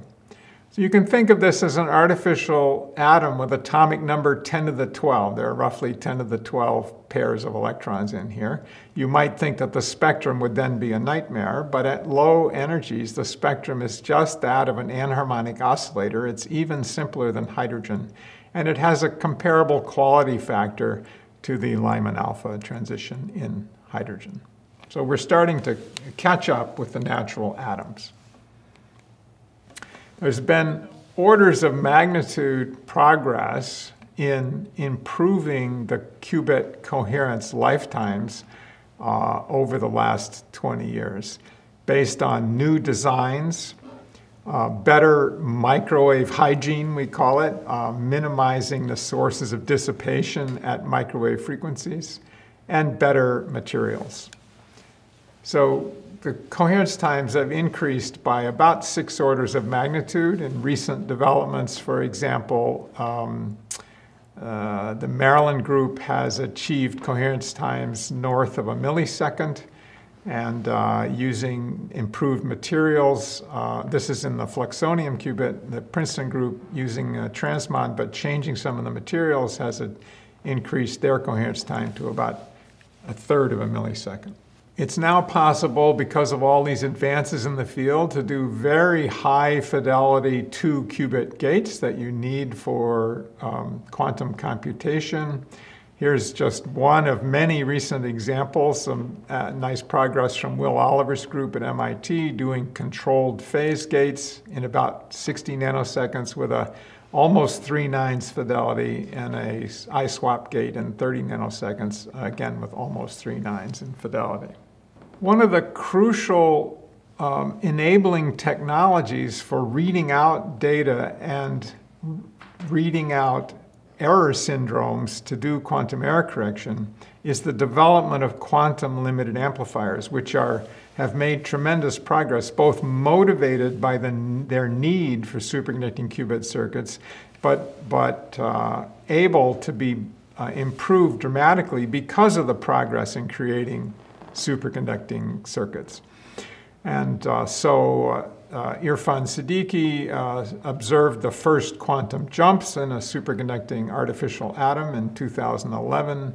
Zlatko Mineev and Michel Devereux recently caught a quantum jump in mid-flight and showed to people surprised that it's much more coherent than people realized.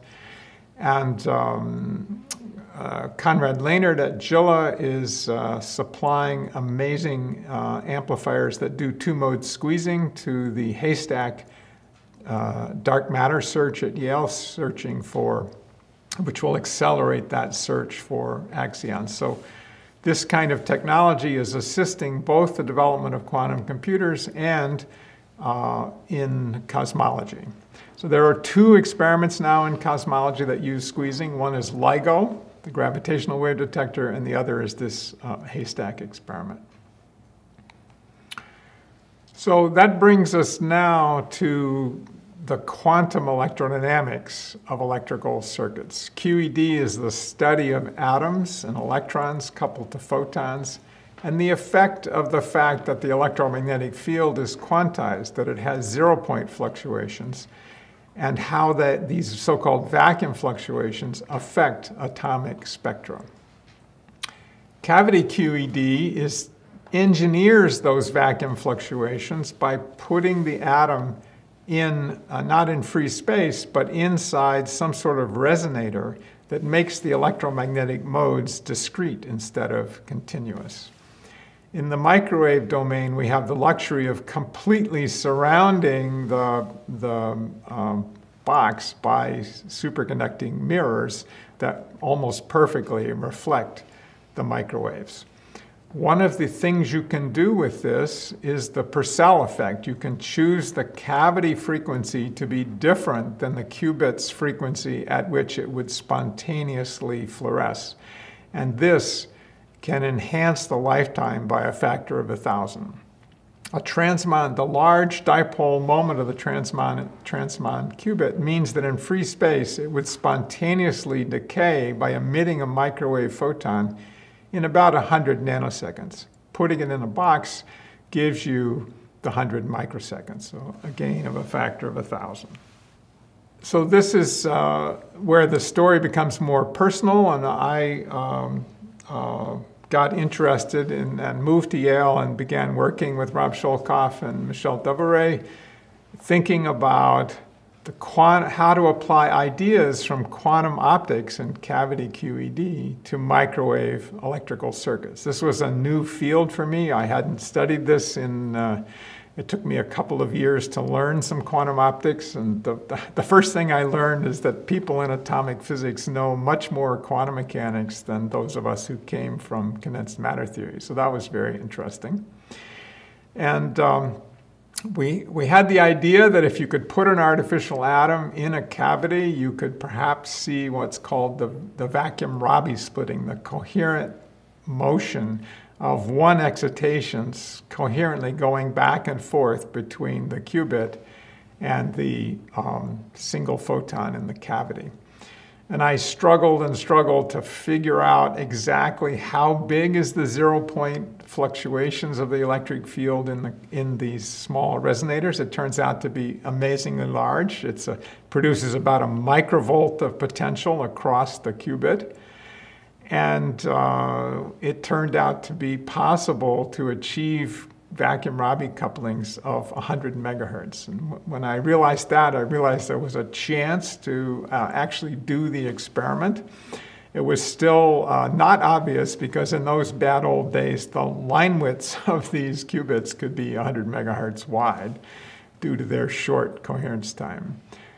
So the theory paper developing this circuit QED, we called it, was led by Alexandre Blais. And then the experiment led by Andreas Wallraff, who was a postdoc at Yale with Sholkoff, and Dave Schuster, a student, soon followed. And one of the things which eventually we were able to do was show that you could go to a strong dispersive limit where the qubit is detuned from the cavity, and yet still have such strong dispersive coupling that each time you added a single microwave photon, which has 100,000 times less energy than an optical photon, but despite that, you could see a distinct shift in the frequency of the qubit of order 1,000 line widths. So this is very, very strong coupling, unavailable, completely unavailable with natural atoms. That experiment was carried out led by Dave Schuster, and theoretical work was done by Jay Gambetta. Later, we made, this work was first done with 2D planar resonators. Later, we moved to these 3D resonators that completely surround the qubit with superconducting aluminum and produce a much quieter environment. And Honey Pike did the first experiment there, showing the great benefits on the lifetime of the qubit. And later, Matt Regor developed some very high Q resonators that could be used for quantum memories. Andrew Cleland and Martinez at UCSB did a remarkable experiment synthesizing arbitrary quantum states in a superconducting resonator in Max Hofhein's led experiment. Here you see the theoretical and experimental Wigner functions, the state tomography for completely non-classical states, such as a superposition of 0 and 5 photons, exhibiting the complete quantum control that's available in this system, which has such strong coupling between the qubits and the harmonic oscillator, the cavity. Here's a picture of the first crude all-electronic quantum processor constructed in 2009 using this circuit QED architecture, and it's the first all-electronic processor able to run quantum algorithms. It only had 2 qubits, but it was able to do the Grover search and Deutsch-Jozsa algorithms. And all the current industrial systems based on superconducting qubits are really massive engineering scale-ups of this, inspired by this first crude device. And here you see some pictures of some of the current amazing industrial systems with 50 and 60 qubits, Google and IBM. Here's Chad Rigetti, who was a graduate student in our group. And it's wonderful to see some of these ideas going out into the world and allowing tremendous engineering advances in the field. I'll mention here just one highlight, which is quantum error correction at or even slightly beyond the break-even point, using not superconducting qubits to hold the information, but rather, that hasn't succeeded yet, but rather succeeding by putting the quantum information into these superposition states of different numbers of microwave photons. The first to reach the break-even point is the Schrödinger cat code developed in this theory paper and executed in this experiment in 2016. More recently, people have made experimental progress at long last on a fascinating code developed by Gottesman, Kataev, and Preskel in 2001, in which the stabilizers, the errors, and the logical gates are all simple displacements of the oscillator in phase space. But it was such an exotic state, quantum state, that no one could imagine that it would be possible to produce.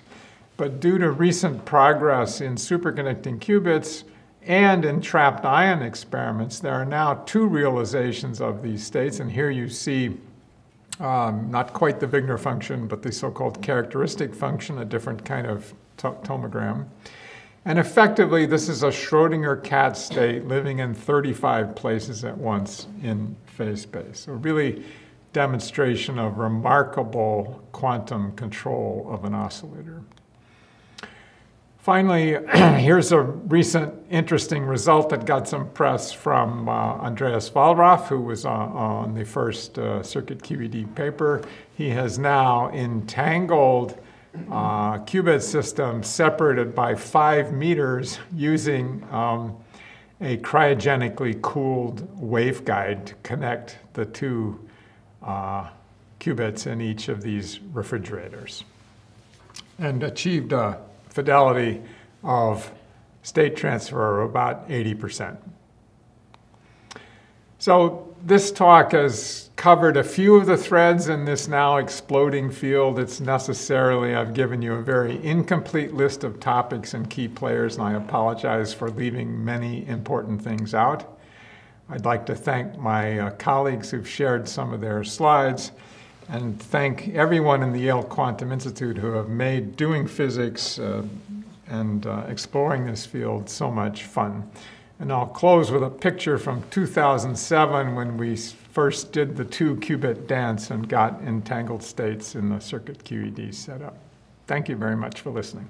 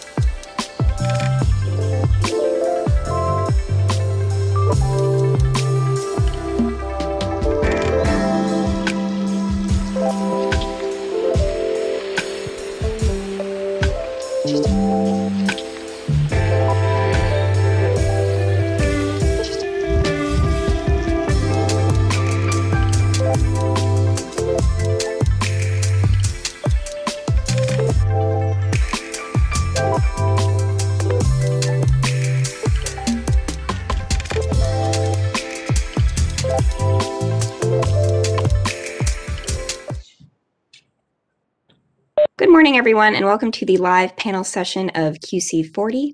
My name is Olivia Lanes of IBM Quantum, and I will be your host for this panel.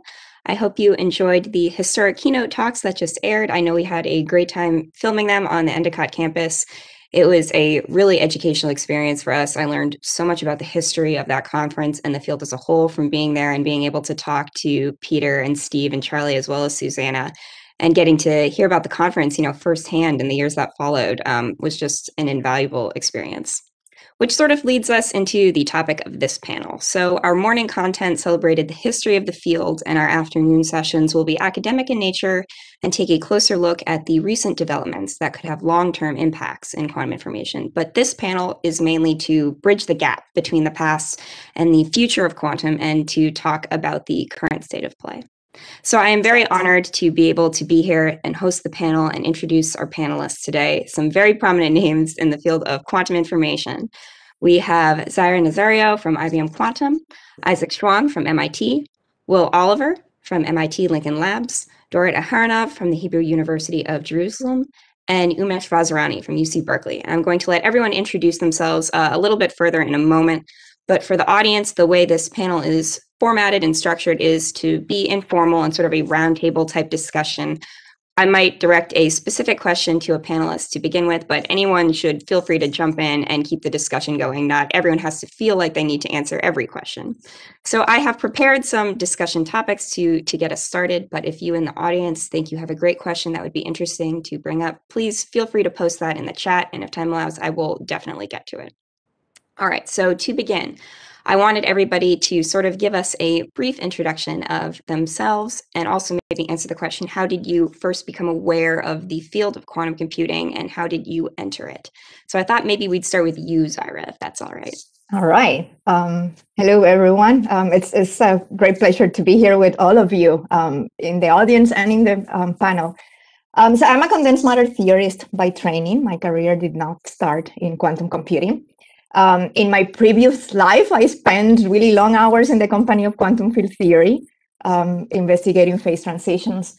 I've always been fascinated by the renormalization group. I think it's one of the most beautiful things in physics, the emergence of scale invariance and universality, and how those systems become insensitive to microscopic details. But that's a completely different topics.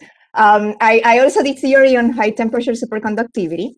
And then, life takes you to unexpected places. And I ended up working on science policy at the US Department of State in what I thought was going to be just a short, couple of years, 2 years pause from research. But little did I know that there were other opportunities awaiting, working with DARPA in the Department of Defense and IARPA in the Office of the Director of National Intelligence. And so I worked there on the development and execution of programs to advance research and development of strategic technologies. And that's how I entered the field of quantum computing. It's been over 11 years or so ago. And when I started, because IARPA, way back, there asked me to go back to my experience in superconductivity and helped with a program dedicated to advance the coherence in superconducting qubits. And so then from there, I worked on a program to improve the fidelity of multi-qubit operations, and that path led me to quantum error correction. When I joined IBM, I started doing research on error correction and on the physics of qubits and gates. And so it's been really a fascinating journey, right? A journey of growth and exploration and discovery. And it's been really amazing to be part of the evolution of this field. I have to admit, we were talking before going live that, I admit that, way back when I started, I never imagined the growth would be so large in this period of time. So it's one of those cases where it really feels great to be around. Okay, awesome, Zaira. Dora, why don't we go to you next? Because you're next on my screen anyway. Okay, sure. So I'm Dorit Aharonov. I'm basically, I don't know what my training is because it's some kind of a mixture of physics, computer science, and math. And I basically entered the field of quantum computation by knocking on the door of my advisor I was searching for an advisor for something in brain research. And I knocked on his door. That was 1 year after Shor's algorithm discovery. And he told me, forget about brain research. Here is something very interesting. And he told me about quantum computation. And the truth is that just before I knocked on his door, I actually felt that something is going to happen in my life. And it did. So I was very lucky and fortunate to actually him giving me a question which was both very interesting and important, as well as tractable, and that was the question of whether one can actually deal with decoherence and noise in quantum computation. And we both were fortunate to actually take part in the discovery of fault tolerance quantum computation together with other groups. And since then, I've been exploring various directions in quantum computation. It's been really very, very interesting. I think it's one of the most, mind-blowing and really most exciting directions and areas in research that one can be in, because it connects philosophy and computer science and math and physics in really fundamental ways. And I really didn't know that these theoretical findings so I did cryptography and algorithms and so on and so forth. I didn't really know that it will in 20 years become practical. I never imagined that I will, after 20 years, think of opening a company, which I did. And so I'm now under the hat of two hats, one at the Hebrew University in computer science department, doing quantum computation, working with wonderful students there, as well as working in the Kedma company on quantum computing with Nathaniel Lindner and Asif Sinai, doing practical stuff about characterization and verification. And both things are really exciting, and it's been really a fascinating journey so far. Looking forward. Okay, up next on my screen, I have you, Umesh.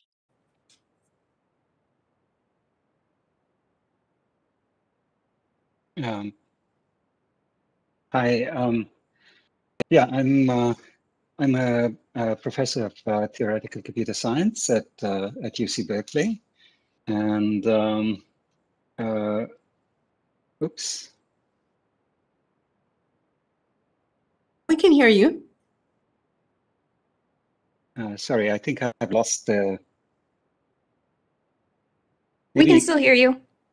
You can still hear me? Yep, you're good. I see a frozen screen. Okay, great. Yeah, so let's see. So I'm also the research director for quantum computing at the Simons Institute. So before I did quantum computing, I worked on the computational foundations of randomness, on classical algorithms and classical complexity. But I actually got into quantum computing before there was a field of quantum computing. So that was back in 1991, when there was I forget the name, but there was somebody visiting Berkeley who told me about a paper by Feynman, which at that time was completely forgotten. This was 10 years after the 1981 conference, and it was not really known in computer science circles. But when I read the paper, I realized that what it suggested was that quantum mechanics would violate this the extended Church-Turing thesis, which formed the foundations of computer science. And so, at that time, I didn't know any quantum mechanics, and so this was a dilemma for me. But I decided to drop everything I was doing and start learning quantum mechanics. And so I audited a couple of courses the next semester, and my student Ethan Bernstein took them, those courses, and we sort of launched full force into investigating whether quantum computers violate the extended Church-Turing thesis.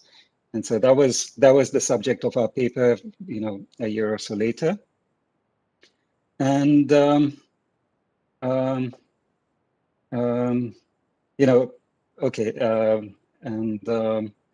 So from my viewpoint, I view quantum computing as a really a central field in the following sense, that what always attracted me to computer science was this notion that computation was at the center of, it was a way to understand the universe around us.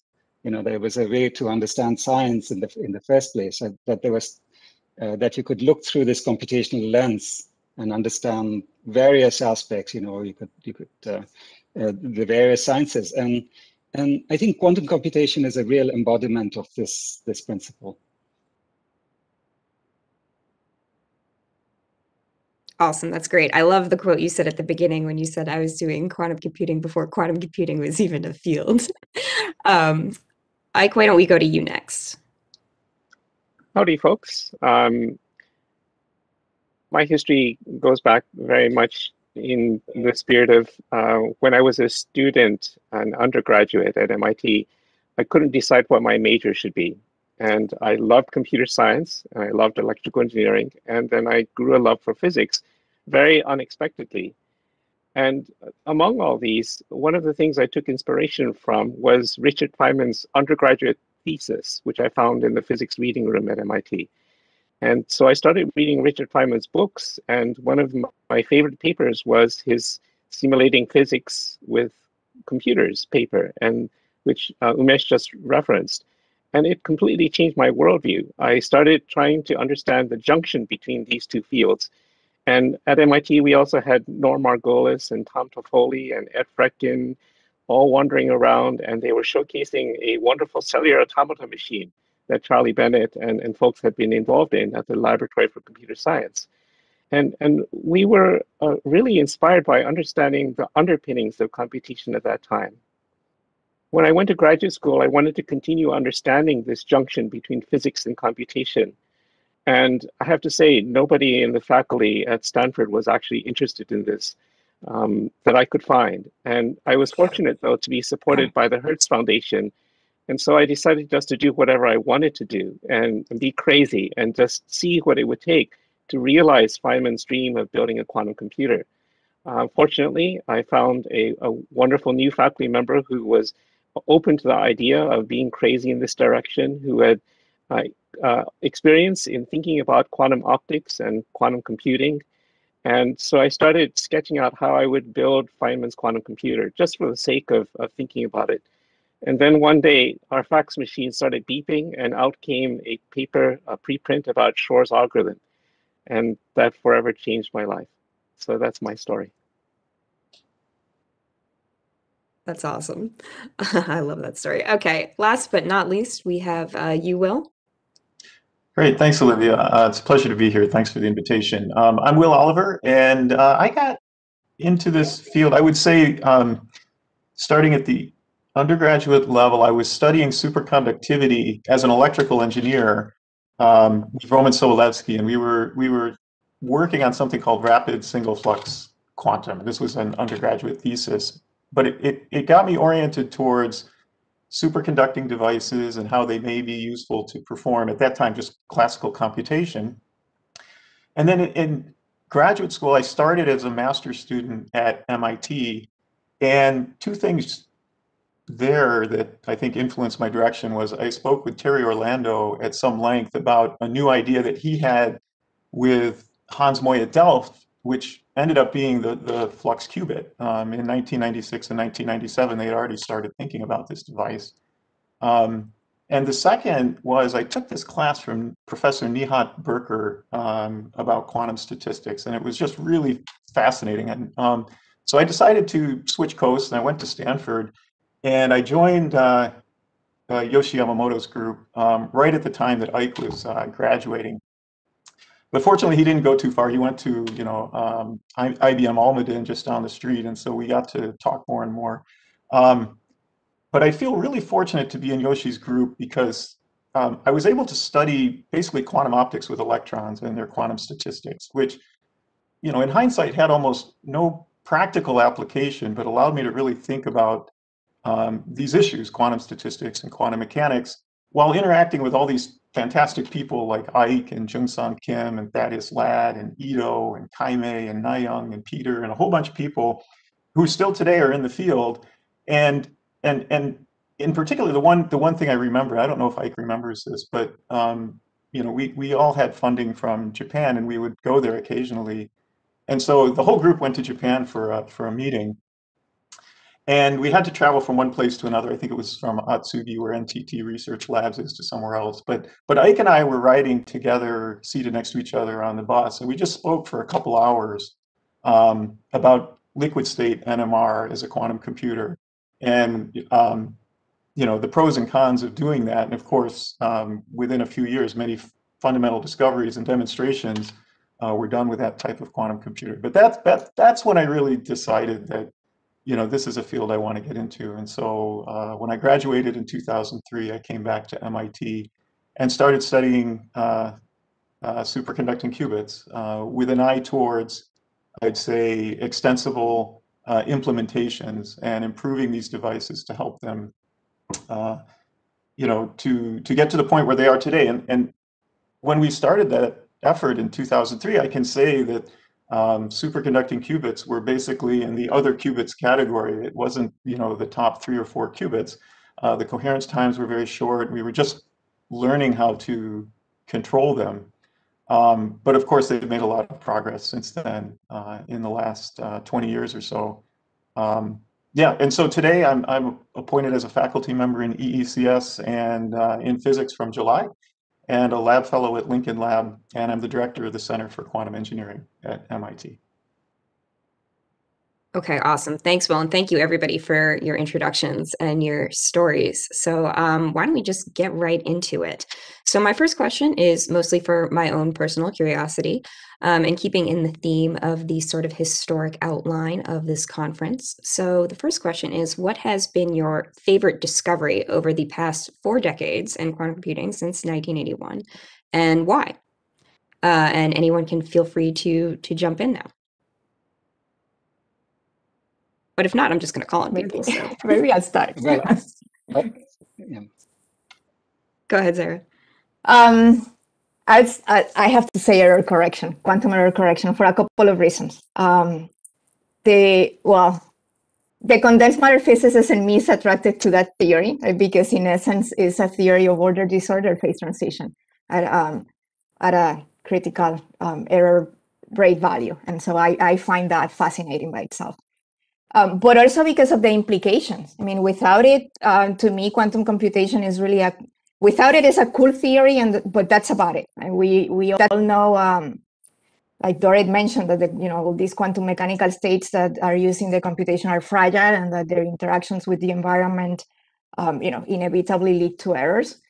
I don't know where it was that I heard this phrase first, but I like it to describe this. Right, like that anything that is not prohibited is mandatory, so errors are mandatory, and so without error correction, there's no path really to quantum to make quantum computing practical. And so that discovery, meant the difference between a very cool theory concept and a practical reality. So in that sense, it changed everything. And also it also continues to be an extremely interesting area to investigate. Because if you think about the most popular, error correcting procedures, those really require very large resources. And so there's still a lot of great work to be done there, and work with large impact as we pursue more efficient code. So that's, to me, it was one of my favorite discoveries.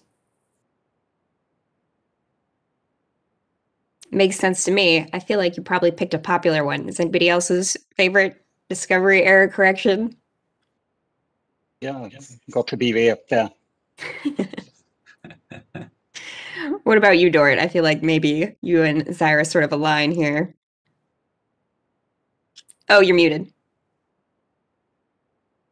Sorry, I was muted. I have to say I debated a lot about this question. It's a very difficult question. There are really several beautiful discoveries. So error correction was one of them.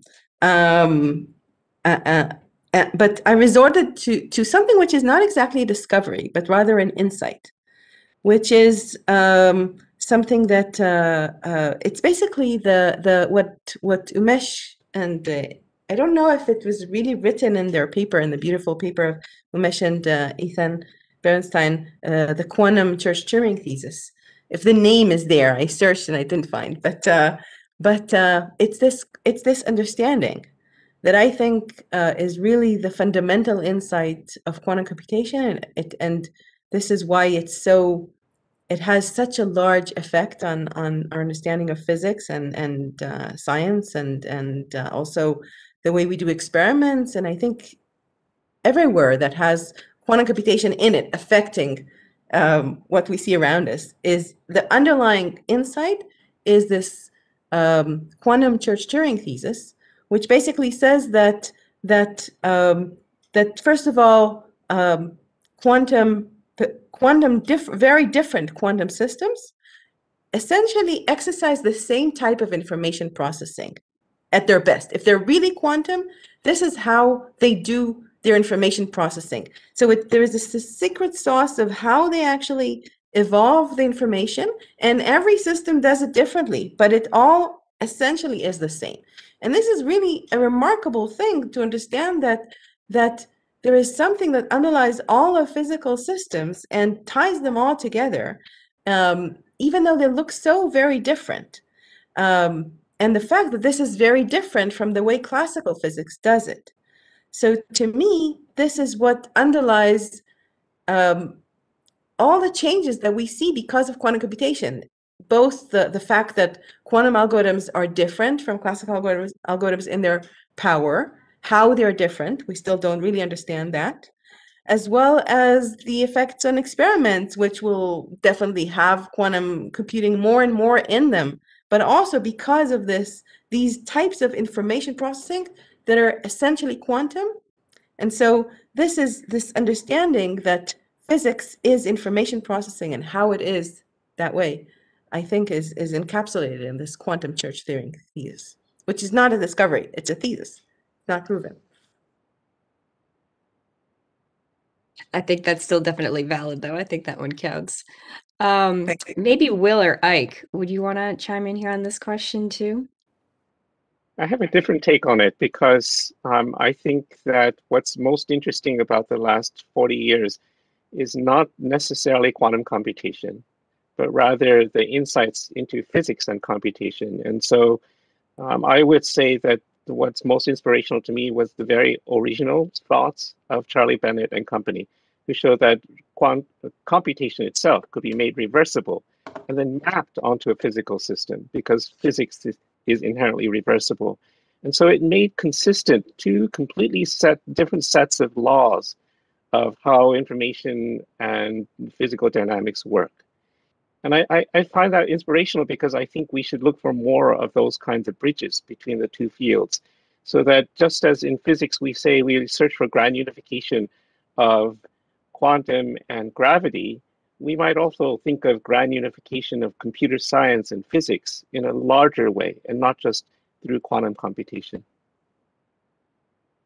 Yeah, maybe I would add to that for me, the favorite discovery is not really a sharp discovery, but an ongoing discovery, which is the demonstration of macroscopic quantum coherence. I feel that this was a real, intellectual development that's happened over the last 30 years or so. From the work by John Clark and Michel Devereux and John Martinez in the 80s, when they, demonstrated, combinations of thermal activation and quantum tunneling in basically an LC circuit, where the L was a junction and there was a capacitance there. And of course, this circuit had very large numbers of atoms, think Avogadro's numbers of atoms, and yet it was behaving as a discretized quantum system. And I think that, in fact, was the first flux qubit, although the phase qubit, as it was called. They didn't name it that at the time, but that became the phase qubit that John ended up using through much of the early 2000s.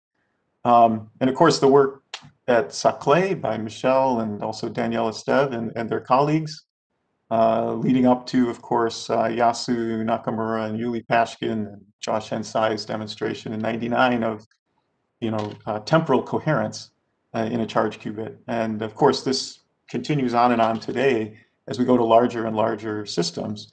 And this concept that this quantum coherence can extend over large scale systems, even outside the solid state, that we can have systems that are separated by meters or hundreds of meters, and this quantum coherence remains, even though the number of degrees of freedom in principle are much, much larger. I think is really fantastic, and of course something that we need if we're going to realize this promise of quantum computing. That's a really great point. Well, yeah, I didn't think of that one originally when I was thinking about this question, but I think that's a really important point, especially when we always talk about what is quantum, because it's maybe harder to define than a lot of people think it is. So I think I'm going to move on to the next question, which I actually wanted to direct maybe at you, Umesh, to get started, because your name was mentioned quite a couple times during the morning sessions. So this question, which is, how has the work that you do today been influenced by the 1981 conference? And if you have any fun personal anecdotes, feel free to chime in there with those too. So I would say that it was very crucially influenced. I told you the story about coming across Richard Feynman's paper. Maybe I'll elaborate a little bit about that. When I came across it, when there was somebody, I forget the name, but there's somebody visiting Berkeley, and he told me about the paper, and he sort of gave me a little summary of it. And at the time, I was a young faculty member, pre-tenure. I heard him and I said, obviously Feynman got it wrong. But then, because I thought he probably misunderstood the probabilistic computation, etc. And so but then I went and looked up the paper, and to me it was a most beautiful paper, because I think this was in those early days when I don't know that there were a large number of computer scientists who would have found their way through those computational concepts quite as clearly as he did. He just managed to find his way through getting the right notions all the way through. It was just a tour de force. Now, I should say something else about what that paper did. It really took this conference and set it on its head. Even though I wasn't there, but as far as I could see, much of the conference or the workshop was directed towards studying this question of whether the inherent reversibility of quantum mechanics posed any barriers to computation. And the answer obviously was no, because of this beautiful work of Landau and Bennett, right, about reversible computation. And what Feynman was doing was he turned it all on its head and said, not are there any further limits that this nature of quantum mechanics poses on computation, but really, is it possible that you can do much more? And so there you have to, you're going towards these notions of, this was this notion of the exponential amount of time it takes to simulate physics. Actually, sometime afterwards, after I wrote my paper with Ethan Bernstein, I was visiting IBM, and I had a chat with Ralph Landau, and actually we were, I was in his office and we were talking for about half an hour, and at that time these concepts were not very, these did not come very naturally to physicists, and so we had a very long discussion about what Feynman actually, what his contributions were, and even though I tried very hard, I think I could not shake Ralph from this viewpoint that Feynman being Feynman just said it a little bit better than everybody else. But it was basically, what I saw as this big inversion, that Feynman was doing something completely different. And it was this really inspiring, very insightful thing. I think this was a little bit hard to convey. I should also say at that time, I found it very helpful when I was talking to physicists to make sure that I was talking to at least two at the same time. Because if I spoke to only one, they would usually tell me, sorry, but you got it wrong. Here's the reason why you can actually simulate quantum mechanics. We know that a d-dimensional quantum system can be simulated by a d+1 dimensional classical system, etc. And I didn't know enough quantum mechanics to tell them, no, that's not correct because of this and so on. And so I found it very helpful to talk to two at the same time, because when one of them would say something like this, the other would then chime in and say, no, you're wrong because of X, Y, Z. And so it was just safer to be in a crowd than with a single one. Thanks, Umesh. That's a super funny story. Yeah, I don't know who wants to maybe chime in next, but yeah, does anyone else want to talk about a story about how their work was enabled from this conference, maybe even subconsciously?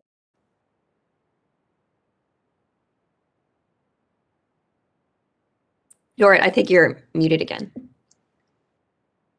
I'm just saying that there's so much to say that there's nothing to say. Like we wouldn't have been here without this the fruit that came out of this conference. I think it's sort of obvious that someone had to actually make this connection that quantum physics can be viewed from the information processing point of view as computation, and it came from there. Yeah, actually, that leads really well into my next question.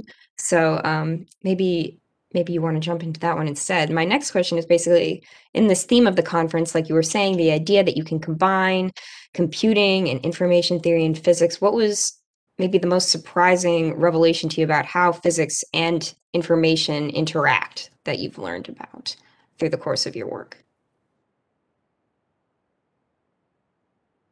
This is a question for everyone? It's for everyone, yeah, but since you started talking about it, I was going to ask you first. Okay. Well, to me, this is just a remarkable thing. It's like, it's often the case that they're very, very different entities that somehow reflect each other, reflect one another. And it's mind-boggling as well as very relaxing to see this connection. And it's this, in this case, it's math and the essence, the abstract way of looking at what happens, and physics, which is its manifestation. And it's amazing to see that the two go together. Nothing actually says that they should be going together. So to me, it's both mind-boggling and an amazing source of questions, fundamental questions, to see this connection. I think one of the most inspiring connections is what Zaira pointed out at the beginning. Error correction is a big surprise to physics. But let me also bring us back to the mindset of physics of computation in 1981. Remember, this was not a meeting of quantum computation. It was not a meeting of quantum physicists and computation. It was a meeting of physicists and computation. And that was the case because people did not know what the future of computation would take as its embodiment, whether it was going to be silicon or superconductors or something else. So there are many other threads that also came out of PhysComp 1981, including DNA computing, biological computing, other kinds of computational models. And I think in many ways, that's one of the most important legacies of that time, the willingness to revisit the foundations of computation and how those are mapped onto physical systems. Umesh, what do you think about that? Well, no, I would agree, but I was going to say that you know, in a sense, this this was a great investigation, but it led to something well beyond what anybody could have imagined, which was a redefinition or reimagining of a bit of information. You know, the very basic notion of a bit. You know, as in terms of a qubit, right? So this is what it eventually led to. But the fact that something so foundational had to be reimagined to be consistent with physical reality, that this was something that was completely, it would have been unimaginable at that time. And this is why when I first heard about Feynman's paper, I really thought it's obviously wrong. It contradicts the foundations of our field. It's there's obviously a misunderstanding. So it took a really long time to unpack all that.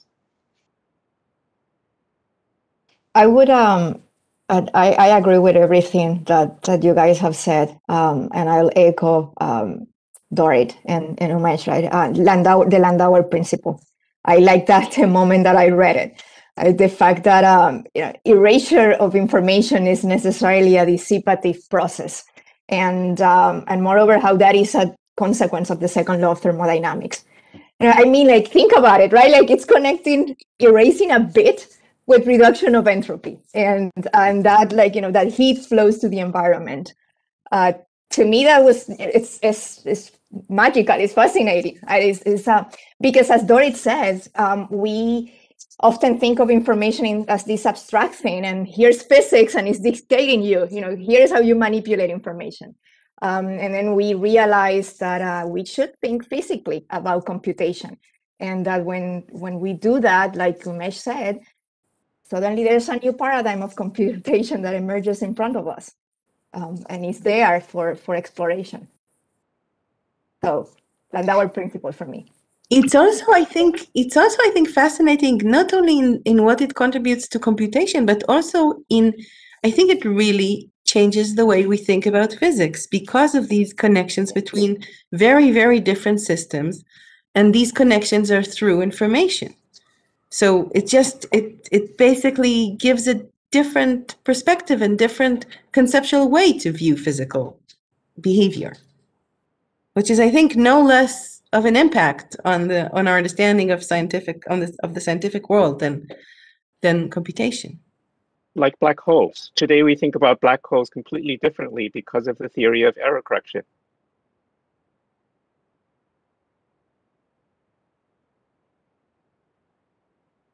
Okay, great. That was a great discussion. I think I'm going to direct my next question to you, Will, and I'm very interested to see what you would say. So, in your opinion, what is the most important questions that people should be asking regarding computation, physics, and engineering and quantum over the next couple of years? Well, there are probably many, and let me just give one response, and I'd be curious to hear what others on the panels think. But if I think about the promise of quantum computing, of course, there's a lot of impact on how we think about quantum mechanics, and of course, how we will end up teaching quantum mechanics and quantum engineering going forward. So I won't talk about that. I think that those are all points that we should be thinking about in the coming years. But from a very practical standpoint, if quantum computing is going to become a reality such that we can realize this promise that we think about, I think that what we have to do is focus on real problems and how we might address those real problems with quantum algorithms, both the ones that we know about today and also ones that we have yet to discover.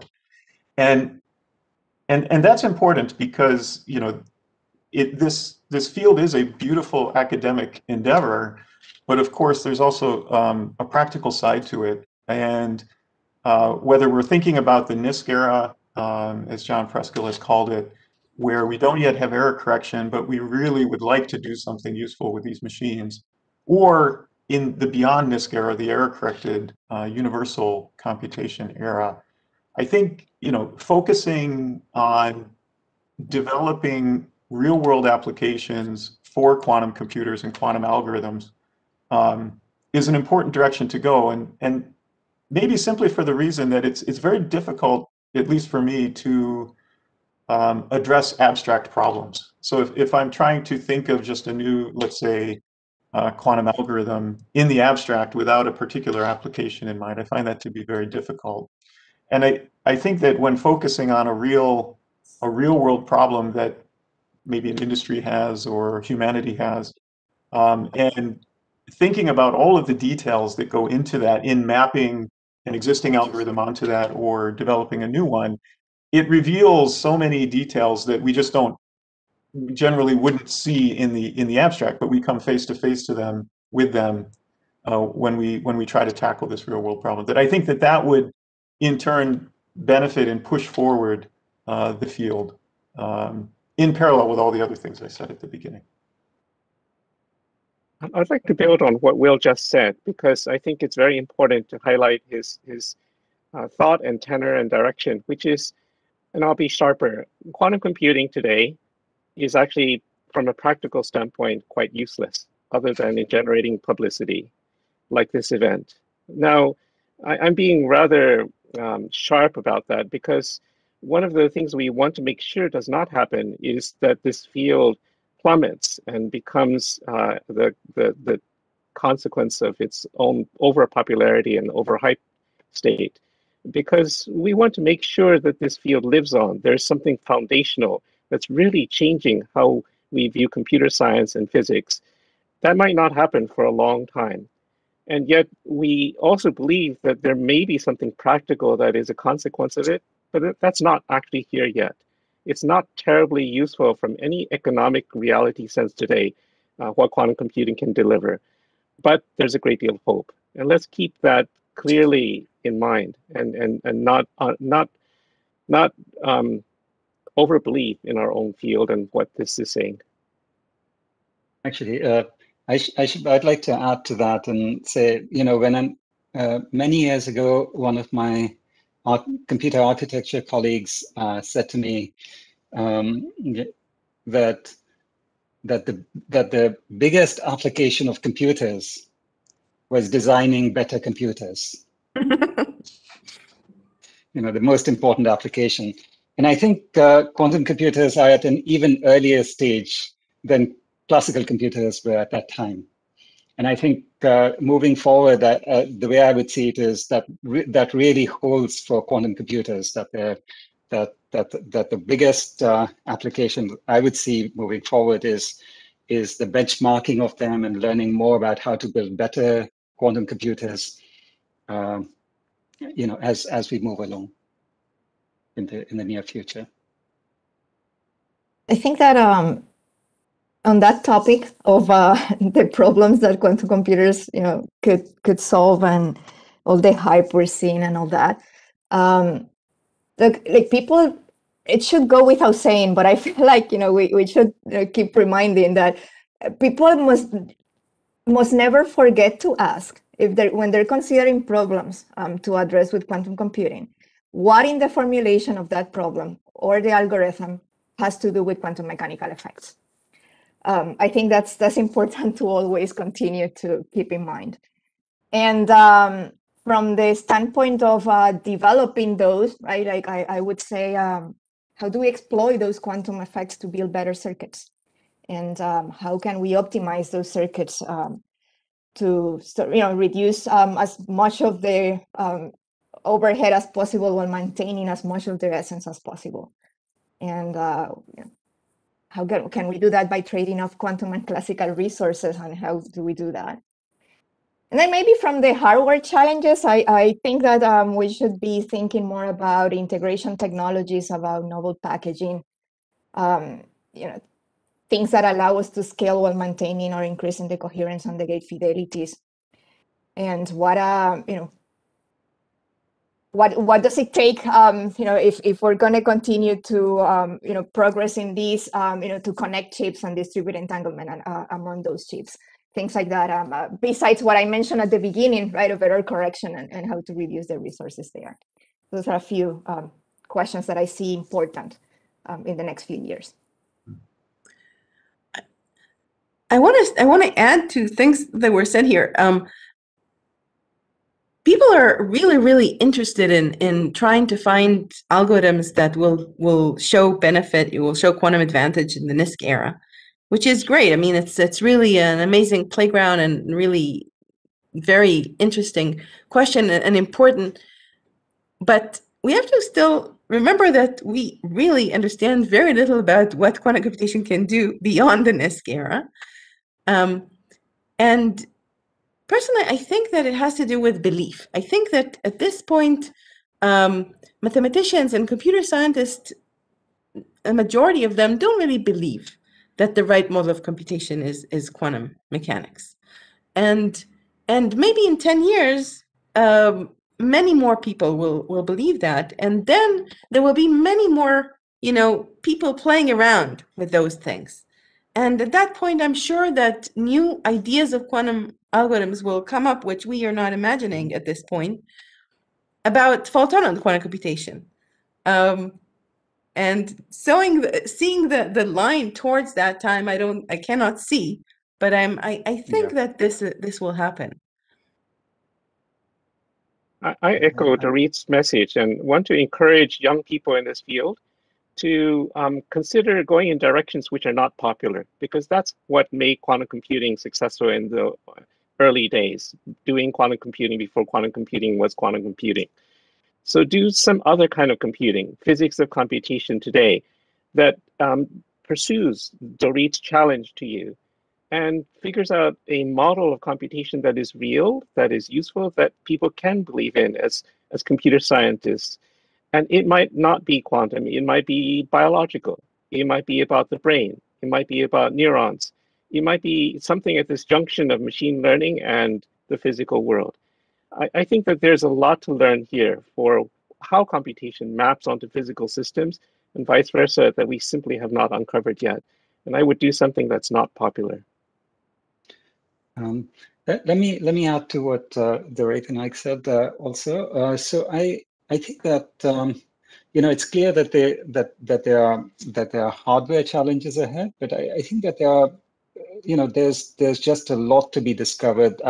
I believe that there's a lot to be discovered on the theory side, that we are not even part of the way there in terms of meeting all these challenges, and that I think that that this next period we are going to discover a lot more, not just in terms of algorithms, but also in terms of what are the right models, and and in terms of fault tolerance, etc. There's a lot more to be done before, just even if you were so already to address the question of practical quantum computing. I think there's a lot more theory that needs to be discovered. But then beyond that, there's this there are the connections between quantum computation and physics, just in terms of understanding physics, through the computational lens. I think that process has only just started, and there's a lot more to be discovered there. Yeah, you can sort of see the waves starting and really not reaching. They have a very long way to go within physics. That was a great discussion. I don't want to intrude too much. We have 10 minutes left, and I want to make sure we get to at least a few questions from the audience if we can. I apologize in advance. There's simply no way we have time to get to all of them. We've had a lot of great questions come in. There's one I can answer. A lot of people are asking for a great resource to get started if you're a beginner, or maybe I can answer this as well. I know of this one really great textbook. It's called the Quantum Computation and Quantum Information by Isaac Schwang and Michael Nielsen. I think that would be a great textbook to get started with. But the question that I wanted to direct for you, the panelists, the first audience question is, what is the biggest hurdle that you have faced in your careers? and what did you do to sort of overcome it? And maybe I'll point that one to you, Ike, first, since I sort of called you out at the beginning. Oh, when you are doing something completely new, nobody believes in what you're doing or the value of it, especially if you're doing something in between two fields. You know, it's very unusual to be stuck in a crack where the physicists say you are a computer scientist and the computer scientists say you are a physicist, and they dismiss you with that. And so I suffered through this, and I was told there is no recourse but to be the best at both, and that's a tall challenge. I think all new fields suffer through this, and we are going through that right now. But one of the nice things about the current state is that there are quantum information scientists who can help new people in the field in this kind of a crack. But if you're going to take my advice and do something unpopular, you're going to be stuck in this kind of a limbo, and you better get to enjoy it.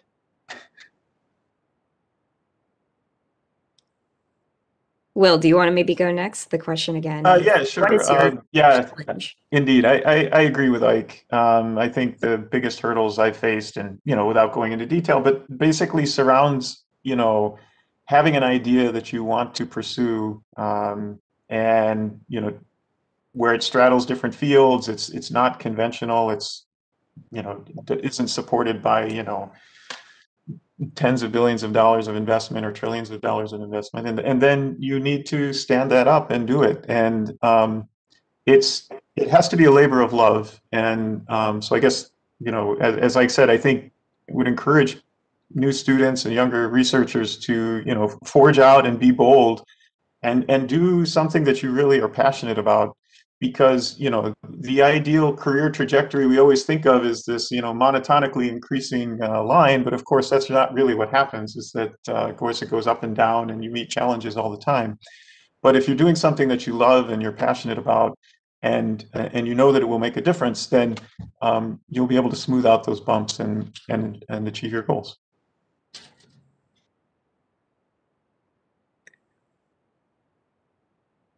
Dorit, you look like you want to chime in here too. I'm kind of hesitating whether. So,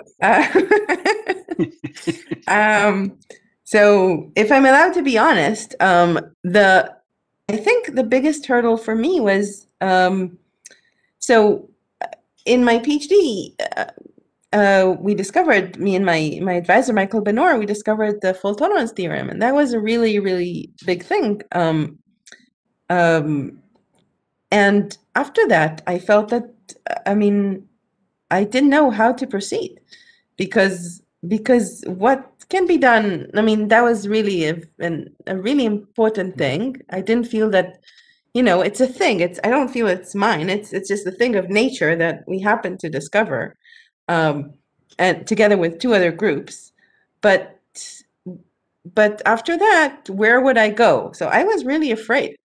I was really afraid to sort of let go of this and go to other directions. And I tried to go to other directions, but sort of like someone who's climbing on a hill, but clinging with all his body or her body to the hill instead of, walking freely. And it took me a long, long time to let go and sort of be okay with doing things that are, will not, maybe this will completely fail that direction or or won't be interesting. And so for me, that was, I wouldn't say, there are many hurdles as a scientist, but that was a big hurdle for me.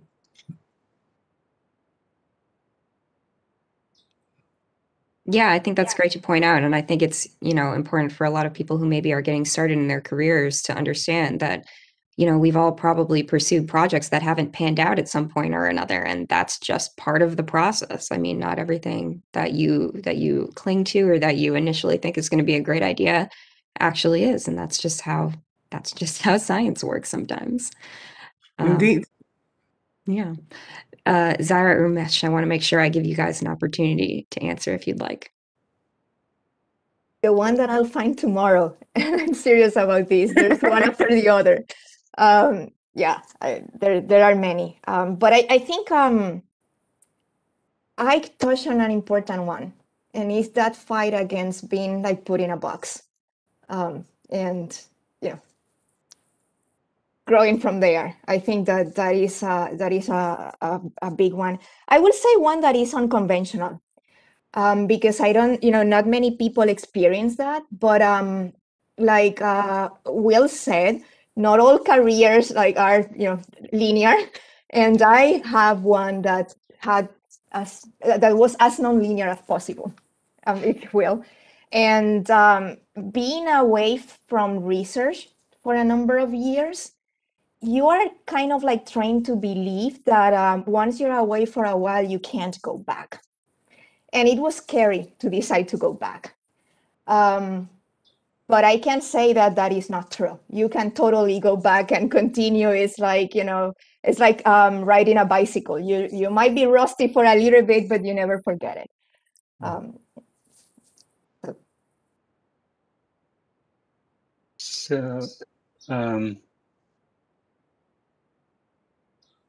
Let's see. I would say that in the early years, one thing that I found very difficult to do was to encourage my students to go into the field, because it was not clear to me what they would do afterwards. And so I could see, throwing my career down the drain, but I couldn't see myself encouraging my students to do the same thing. Actually, it's, one thing I remember is that this is not quite in the a hurdle, but I believe it was in 1993 at the Overlook Park workshop. I spoke about about my work with Ethan Bernstein, and then afterwards,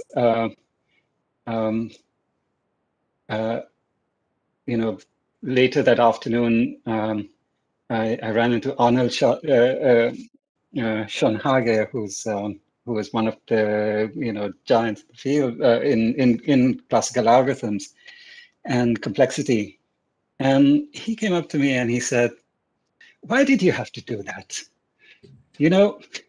We had such a nice theory. Why did you have to do this? It was just this feeling, this was just introducing something so,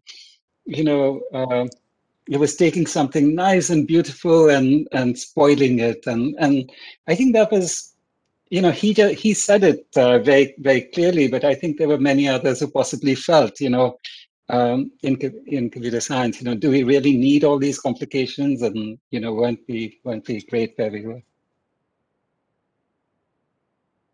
All right, we only have 3 minutes left. I have one more question, but we have to be very quick about how we answer it. So I'm going to ask this one question, and then I need probably like a few word answers from anybody, but there's probably not a whole lot of time to elaborate. So my last question, which is also an audience question as well, is, 40 years, probably too hard to predict what's going to happen, right? But what about in the next 10 years? What is the discovery that you are most excited to see? If you could just sum it up in a few words. Maybe I'll start with you, Will.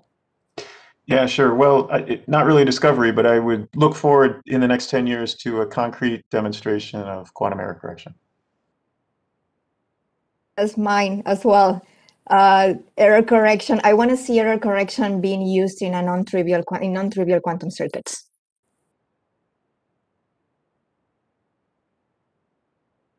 Ike, you want to answer next? I want to see something in physics and computation outside of quantum computation. For example, the ability to design a seed, which you plant, and then becomes your computer. Okay, awesome. Umesh? I would like to see, even bigger consequences of quantum computing in terms of understanding physics. For example, if through ideas out of quantum information, quantum computing, we understood quantum gravity, resolve that, or that there were other such consequences in terms of understanding something new. And I would actually also like to say that sometimes these work in both directions, right? That that you understand something new there, but you also understand something new, fundamentally new about computation. So that's what I would like to really see. Great. And Dorit, I'll give you the very last word here.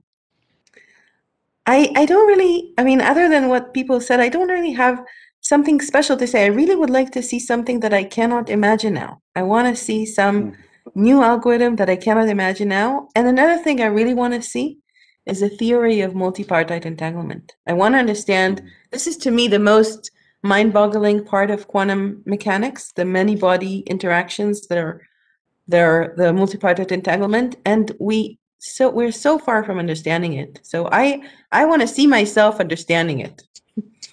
Awesome. Yeah, you answered the question the exact same way that I always answer the same question. I always say I want to see something that nobody's even talking about yet. I think that would be the coolest demonstration.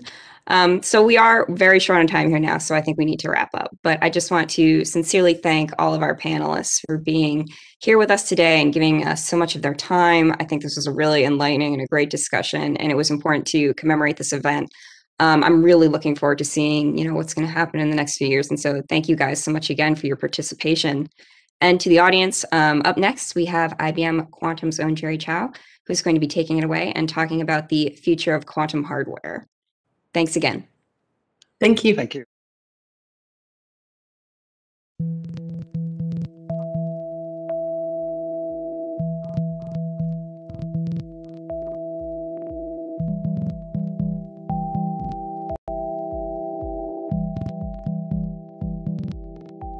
Hi, my name is Jerry Chao, and I'm Director of Quantum Hardware System Development at IBM Quantum. And I'm so excited to be here today to celebrate this 40th anniversary of a momentous occasion in quantum computing. And I wonder, what is the next 40 years going to bring in quantum computing? And what I'd like to share today is really our perspective of what might happen, especially from a quantum hardware point of view. Now, looking back at the history of computing, it's really exciting to see the types of progress that has really enabled computation. And for that matter, what's really exciting, though, at this current moment in time, is that we're actually in the first point in history where computing has actually branched. In that we've seen the progression according to Moore's law as we have progressed classical computing over the many years, including increasing the number of transistors on a device. But really, with quantum computing, we have a split. We now have classical computing continuing on its path. And on top of that, we have a different form of computation, quantum computation, with its own roadmap, with its own set of developments, and its own future looking ahead. And really, the moment in time where that split, I would say, occurred, happened a few years ago, 2016, in May 2016. In May of 2016, we launched the IBM Quantum Experience. And at the time, it was the first cloud-accessible quantum computer.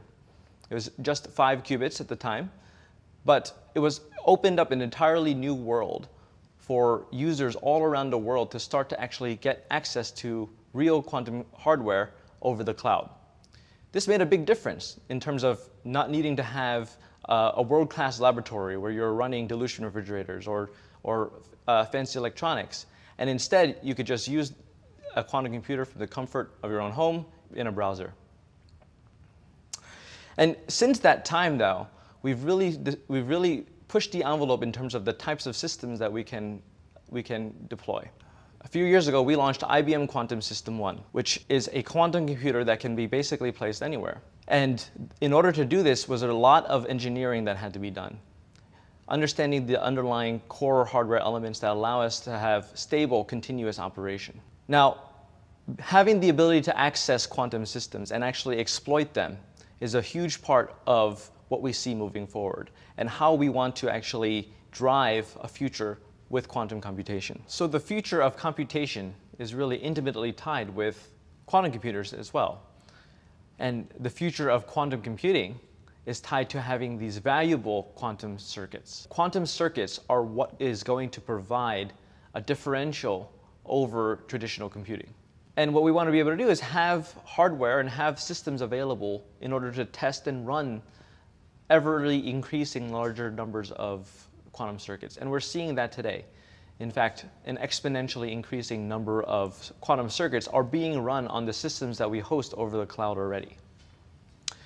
Now, looking forward, clients are going to look to capitalize on these quantum circuits to bring applications to life, to actually show quantum advantage.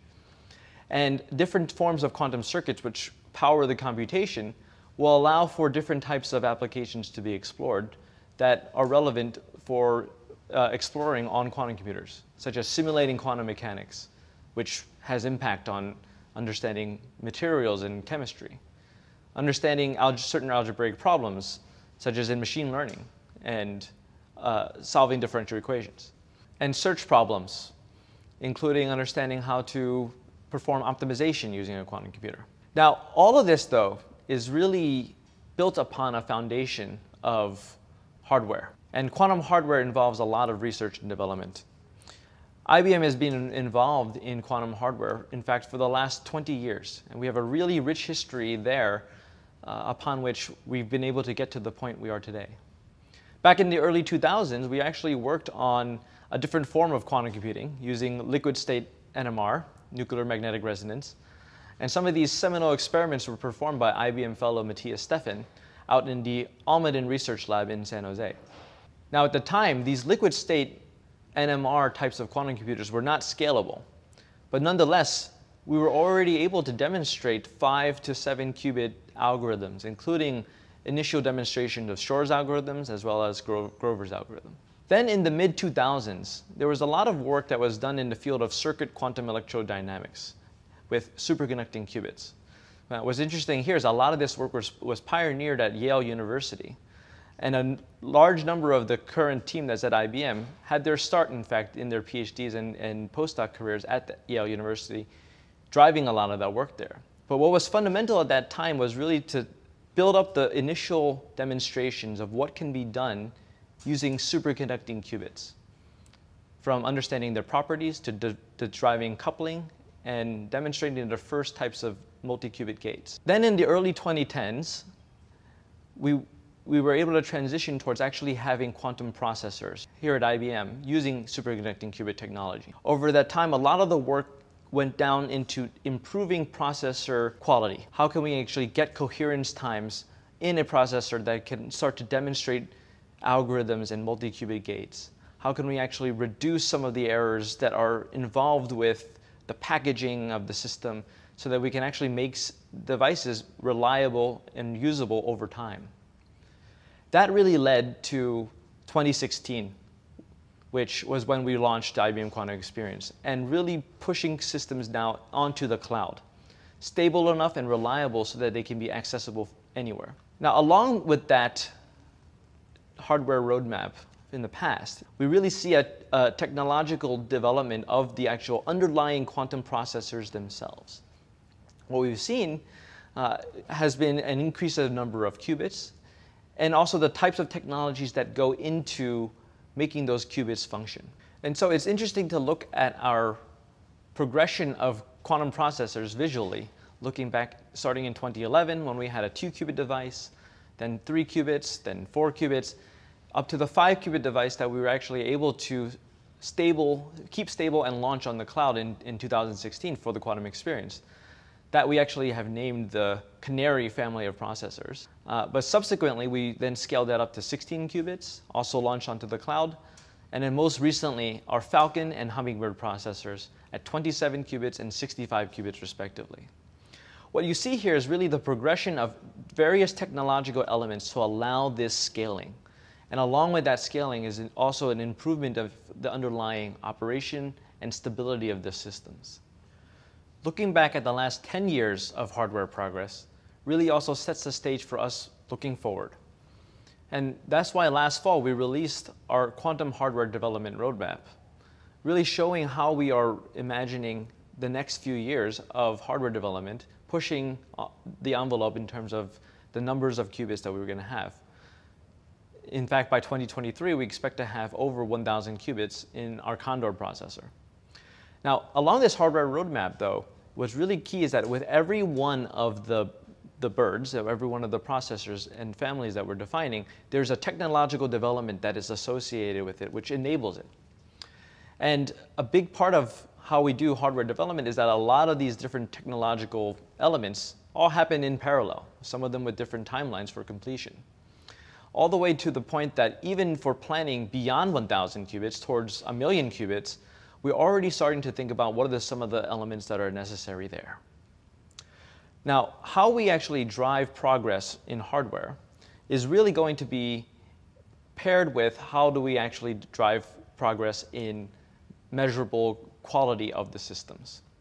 And in fact, in order to have useful quantum computers that can actually run quantum circuits of value, we're really boiling it down into 3 dimensions of improvements.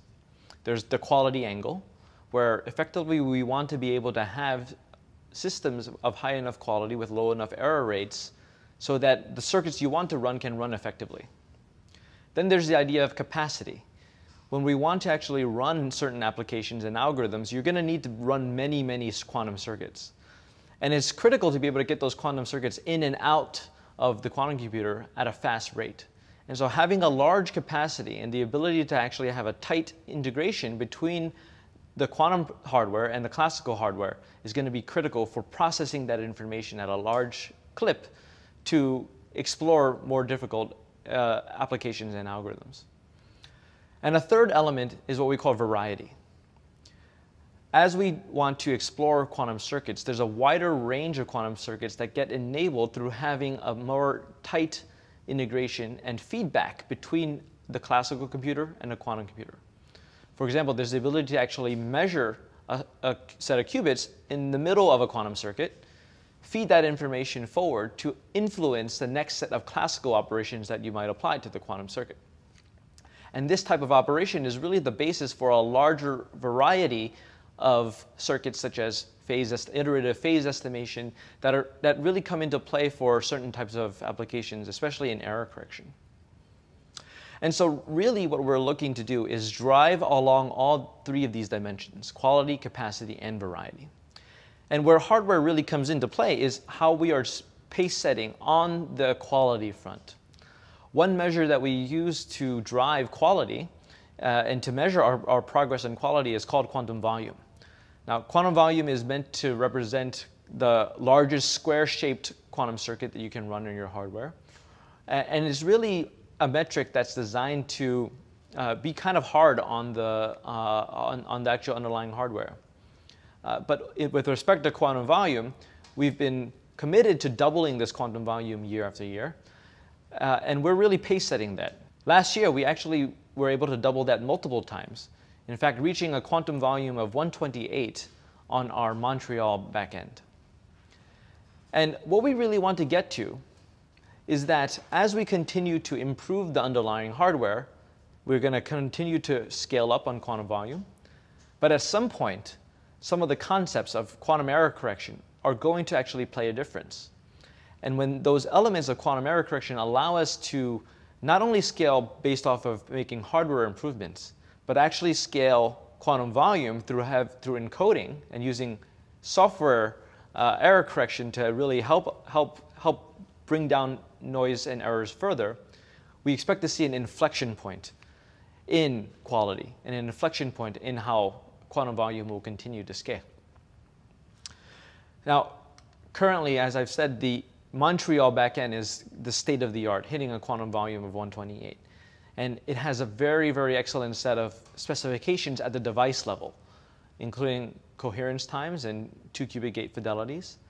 And just to give you a flavor of all the types of work that go into improving these devices and actually making them give accurate benchmarks, when it came to quantum volume 64, quite a number of elements went into that. To demonstrate quantum volume 64 on the system, we had to improve elements of the actual software compilation of the circuits onto the system, onto the physical hardware that we had. We had to actually alter the way we applied the 2-qubit gates, find better ways and schemes to make the 2-qubit gate shorter. We were able to actually use interesting techniques for improving the underlying readout of the system. And that all really put together allowed us to drive towards quantum volume of 64. Interestingly enough, a lot of the underlying hardware parameters of the actual quantum processor for Montreal were already good enough to even hit quantum volume 128.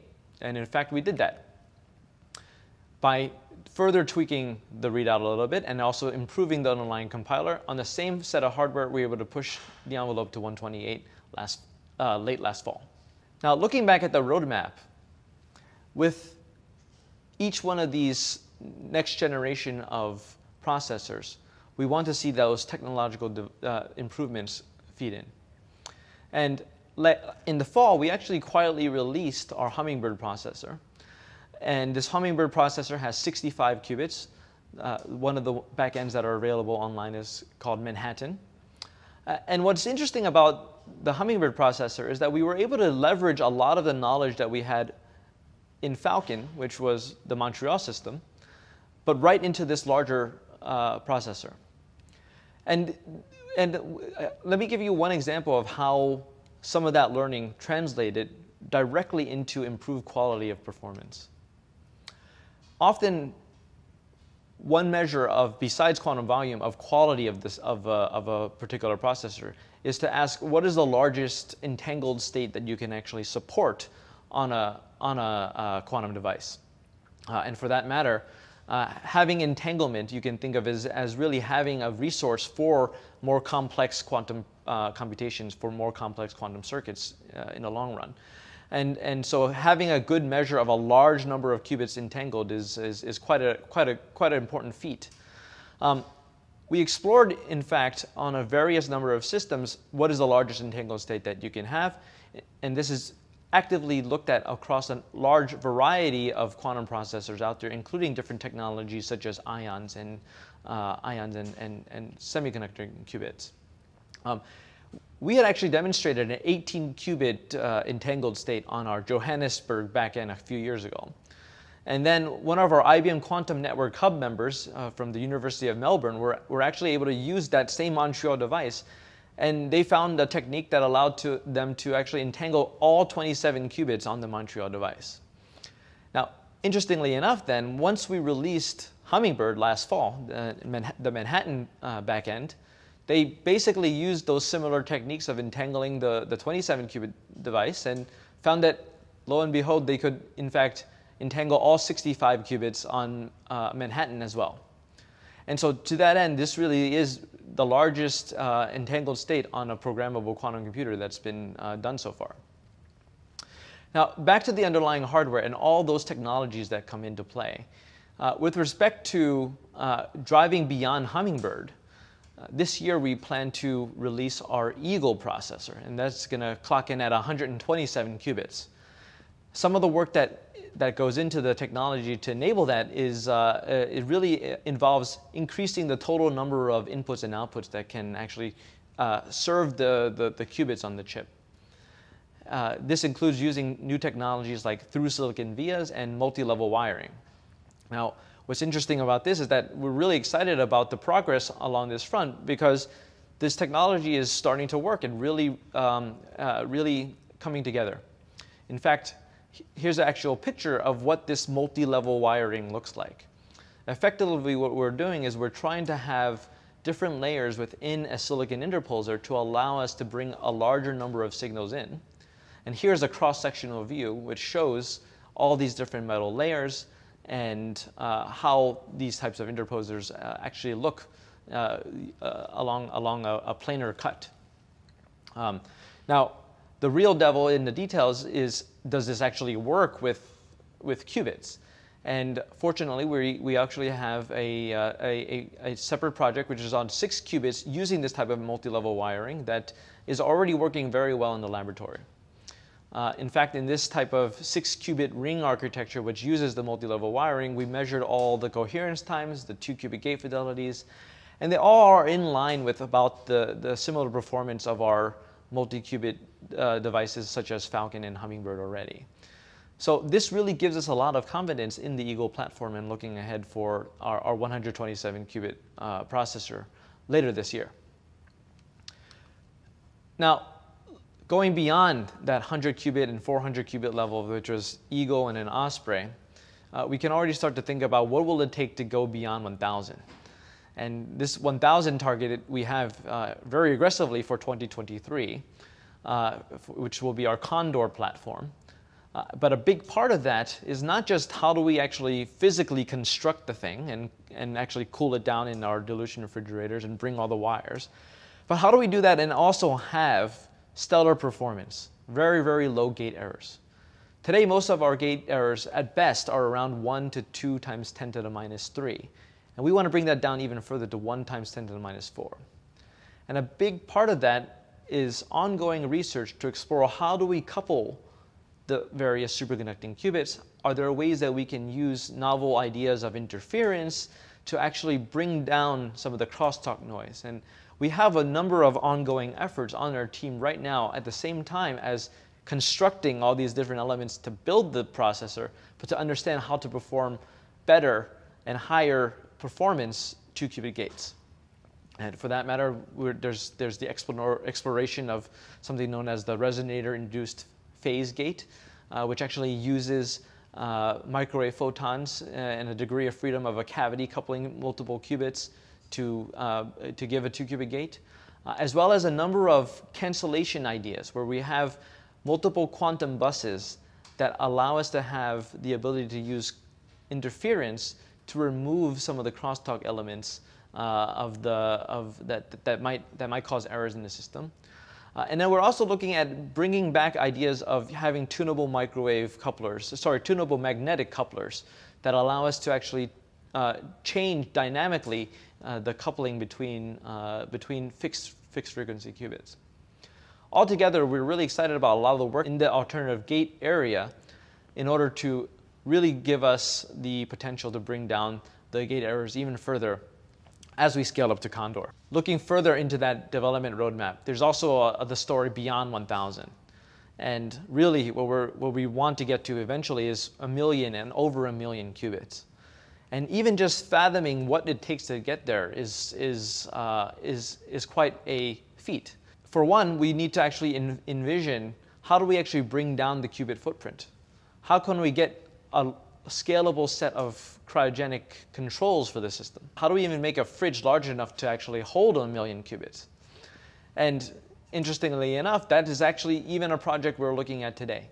We have a project on the team that's called Super Fridge, and we're effectively building a really, really, really large dilution refrigerator that'll give us the cooling capacity and ability to cool down all the components that we might imagine needing at the 1 million qubit level. And here's a quick picture of how that work is ongoing in our lab today.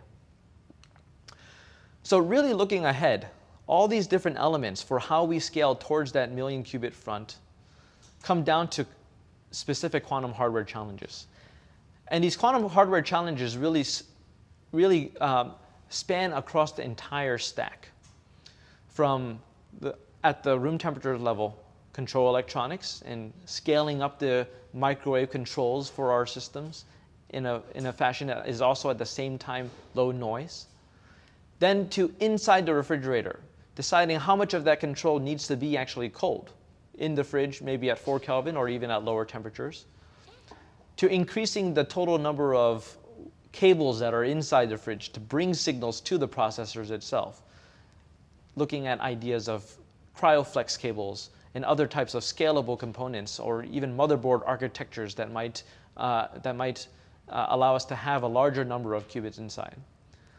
And then down to the qubits themselves, continuing to improve the underlying materials that we use to make them so that we can push the envelope in terms of their lifetimes, as well as how we couple them so that we can continue to bring down those error rates. So really, there are a lot of hardware challenges throughout the stack and throughout the system that we need to look at moving forward. And then even at that 1 million qubit level, you might ask, is that even enough? For that matter, we're even looking at other ways of actually having what we call quantum intranet. How can we actually connect multiple quantum systems together via a different quantum degree of freedom? In fact, even potentially transducing the quantum information in the superconducting processor into a quantum degree of freedom on a photon and optically transmitting it and connecting multiple quantum processors that way. So this area of quantum interconnects is actually a really, really exciting and forward-looking avenue of research that the entire field is starting to embark upon, and which we at IBM also see as a critical part to future scalability.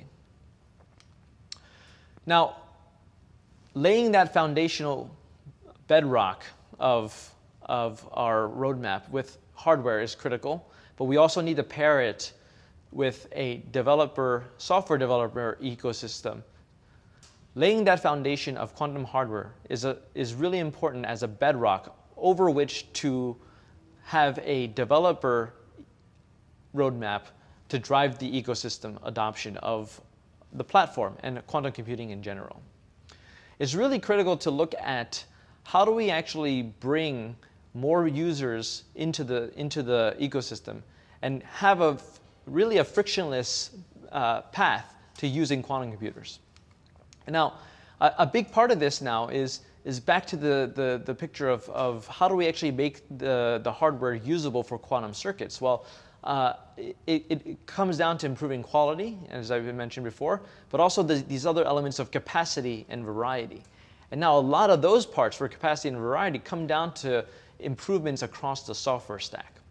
And so this compelled us earlier this year to release our software development roadmap, where we really wanted to break down the various elements for different types of developers to engage in the ecosystem and actually get value out of the hardware that we're building. From application developers, or we might call them model developers at the very top of the stack, who are looking to actually use quantum hardware in order to drive solutions and applications in machine learning or optimization or in chemistry. We want to have application modules that they can actually tap into. Then you have algorithm developers who might want to know a little more nitty-gritty details about the structure of algorithms and how they run on actual quantum hardware. And we would need to make sure that we enable them and give them the right entry points and APIs to use the software stack there.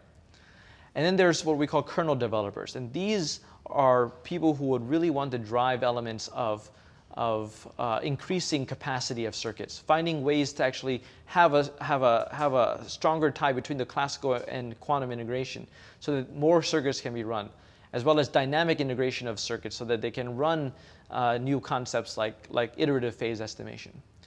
And so really this development roadmap that we released gave a multi-year view for how different classes of developers could really get engaged and start to use and employ the underlying quantum hardware resources that we have.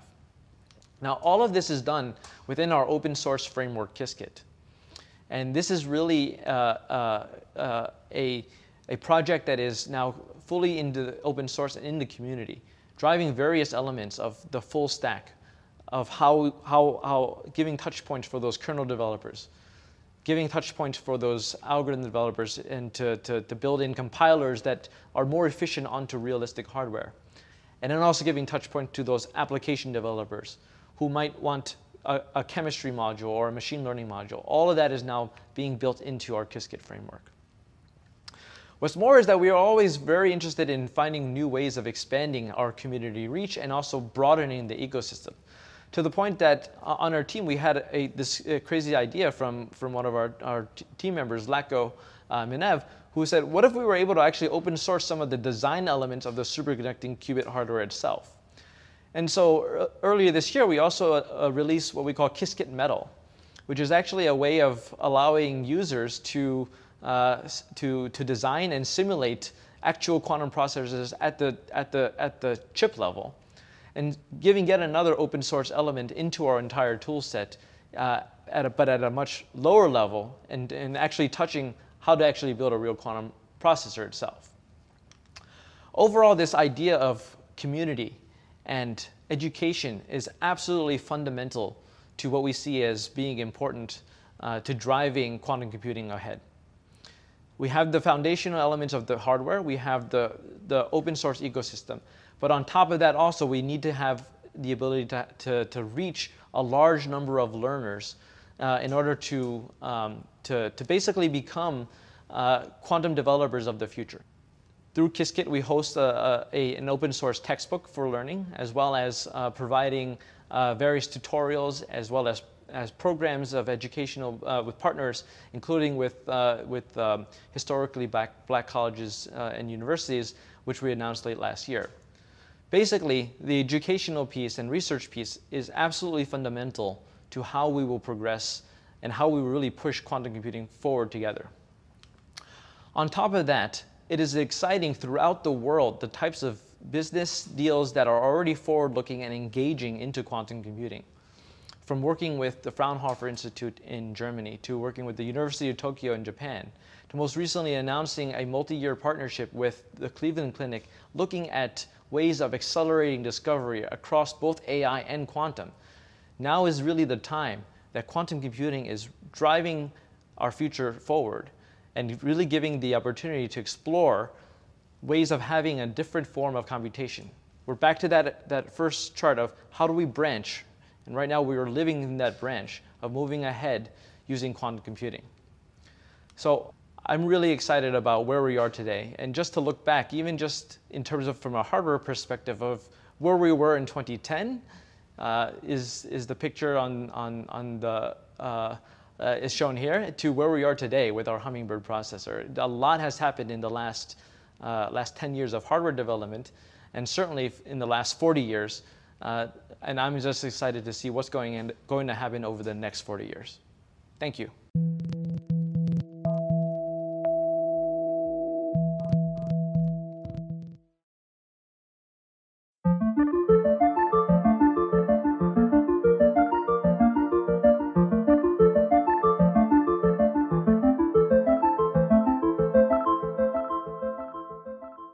Hi, I'm Dario Gil. I am the Director of IBM Research, and I'm here with Jay Gambetta, IBM Fellow and Vice President of Quantum Computing at IBM.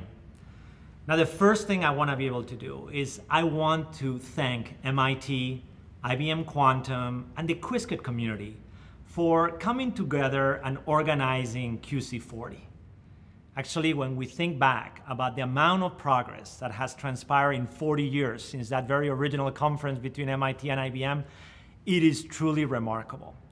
And while it may be too much to ask Jay to foresee and anticipate what the next 40 years are going to be like, I definitely can ask him at least, what is the next decade? By the time we roll to QC50, what is the world of quantum computing going to look like?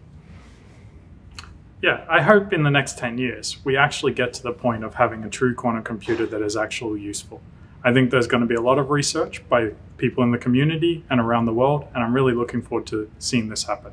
I want to thank you, and I hope you enjoyed the remaining sessions.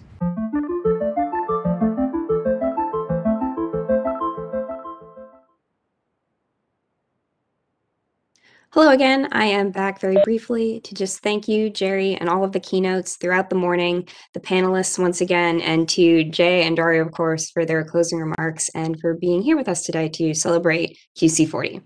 I also just wanted to make sure to come back to thank all of the organizers and the videographers for their tremendous effort in this event. Specifically, I wanted to make sure we give a huge thanks to Josine Emarine, Callie Ferguson, Susie Krishner, Laurent Gill, Paul Cyril, David Rodriguez, Clinton Herrick, Abe Aswa, Liz Durst, and the entire Qiskit team. Thank you all so much for your effort. I also wanted to quickly direct everybody's attention to the afternoon session. The educational fun will continue just on a different platform. And I know over 1,500 of you have already registered, but if you haven't yet, it's not a problem. There is a link in the description below to register just for the afternoon session. Just fill out a quick form. It should only take a minute.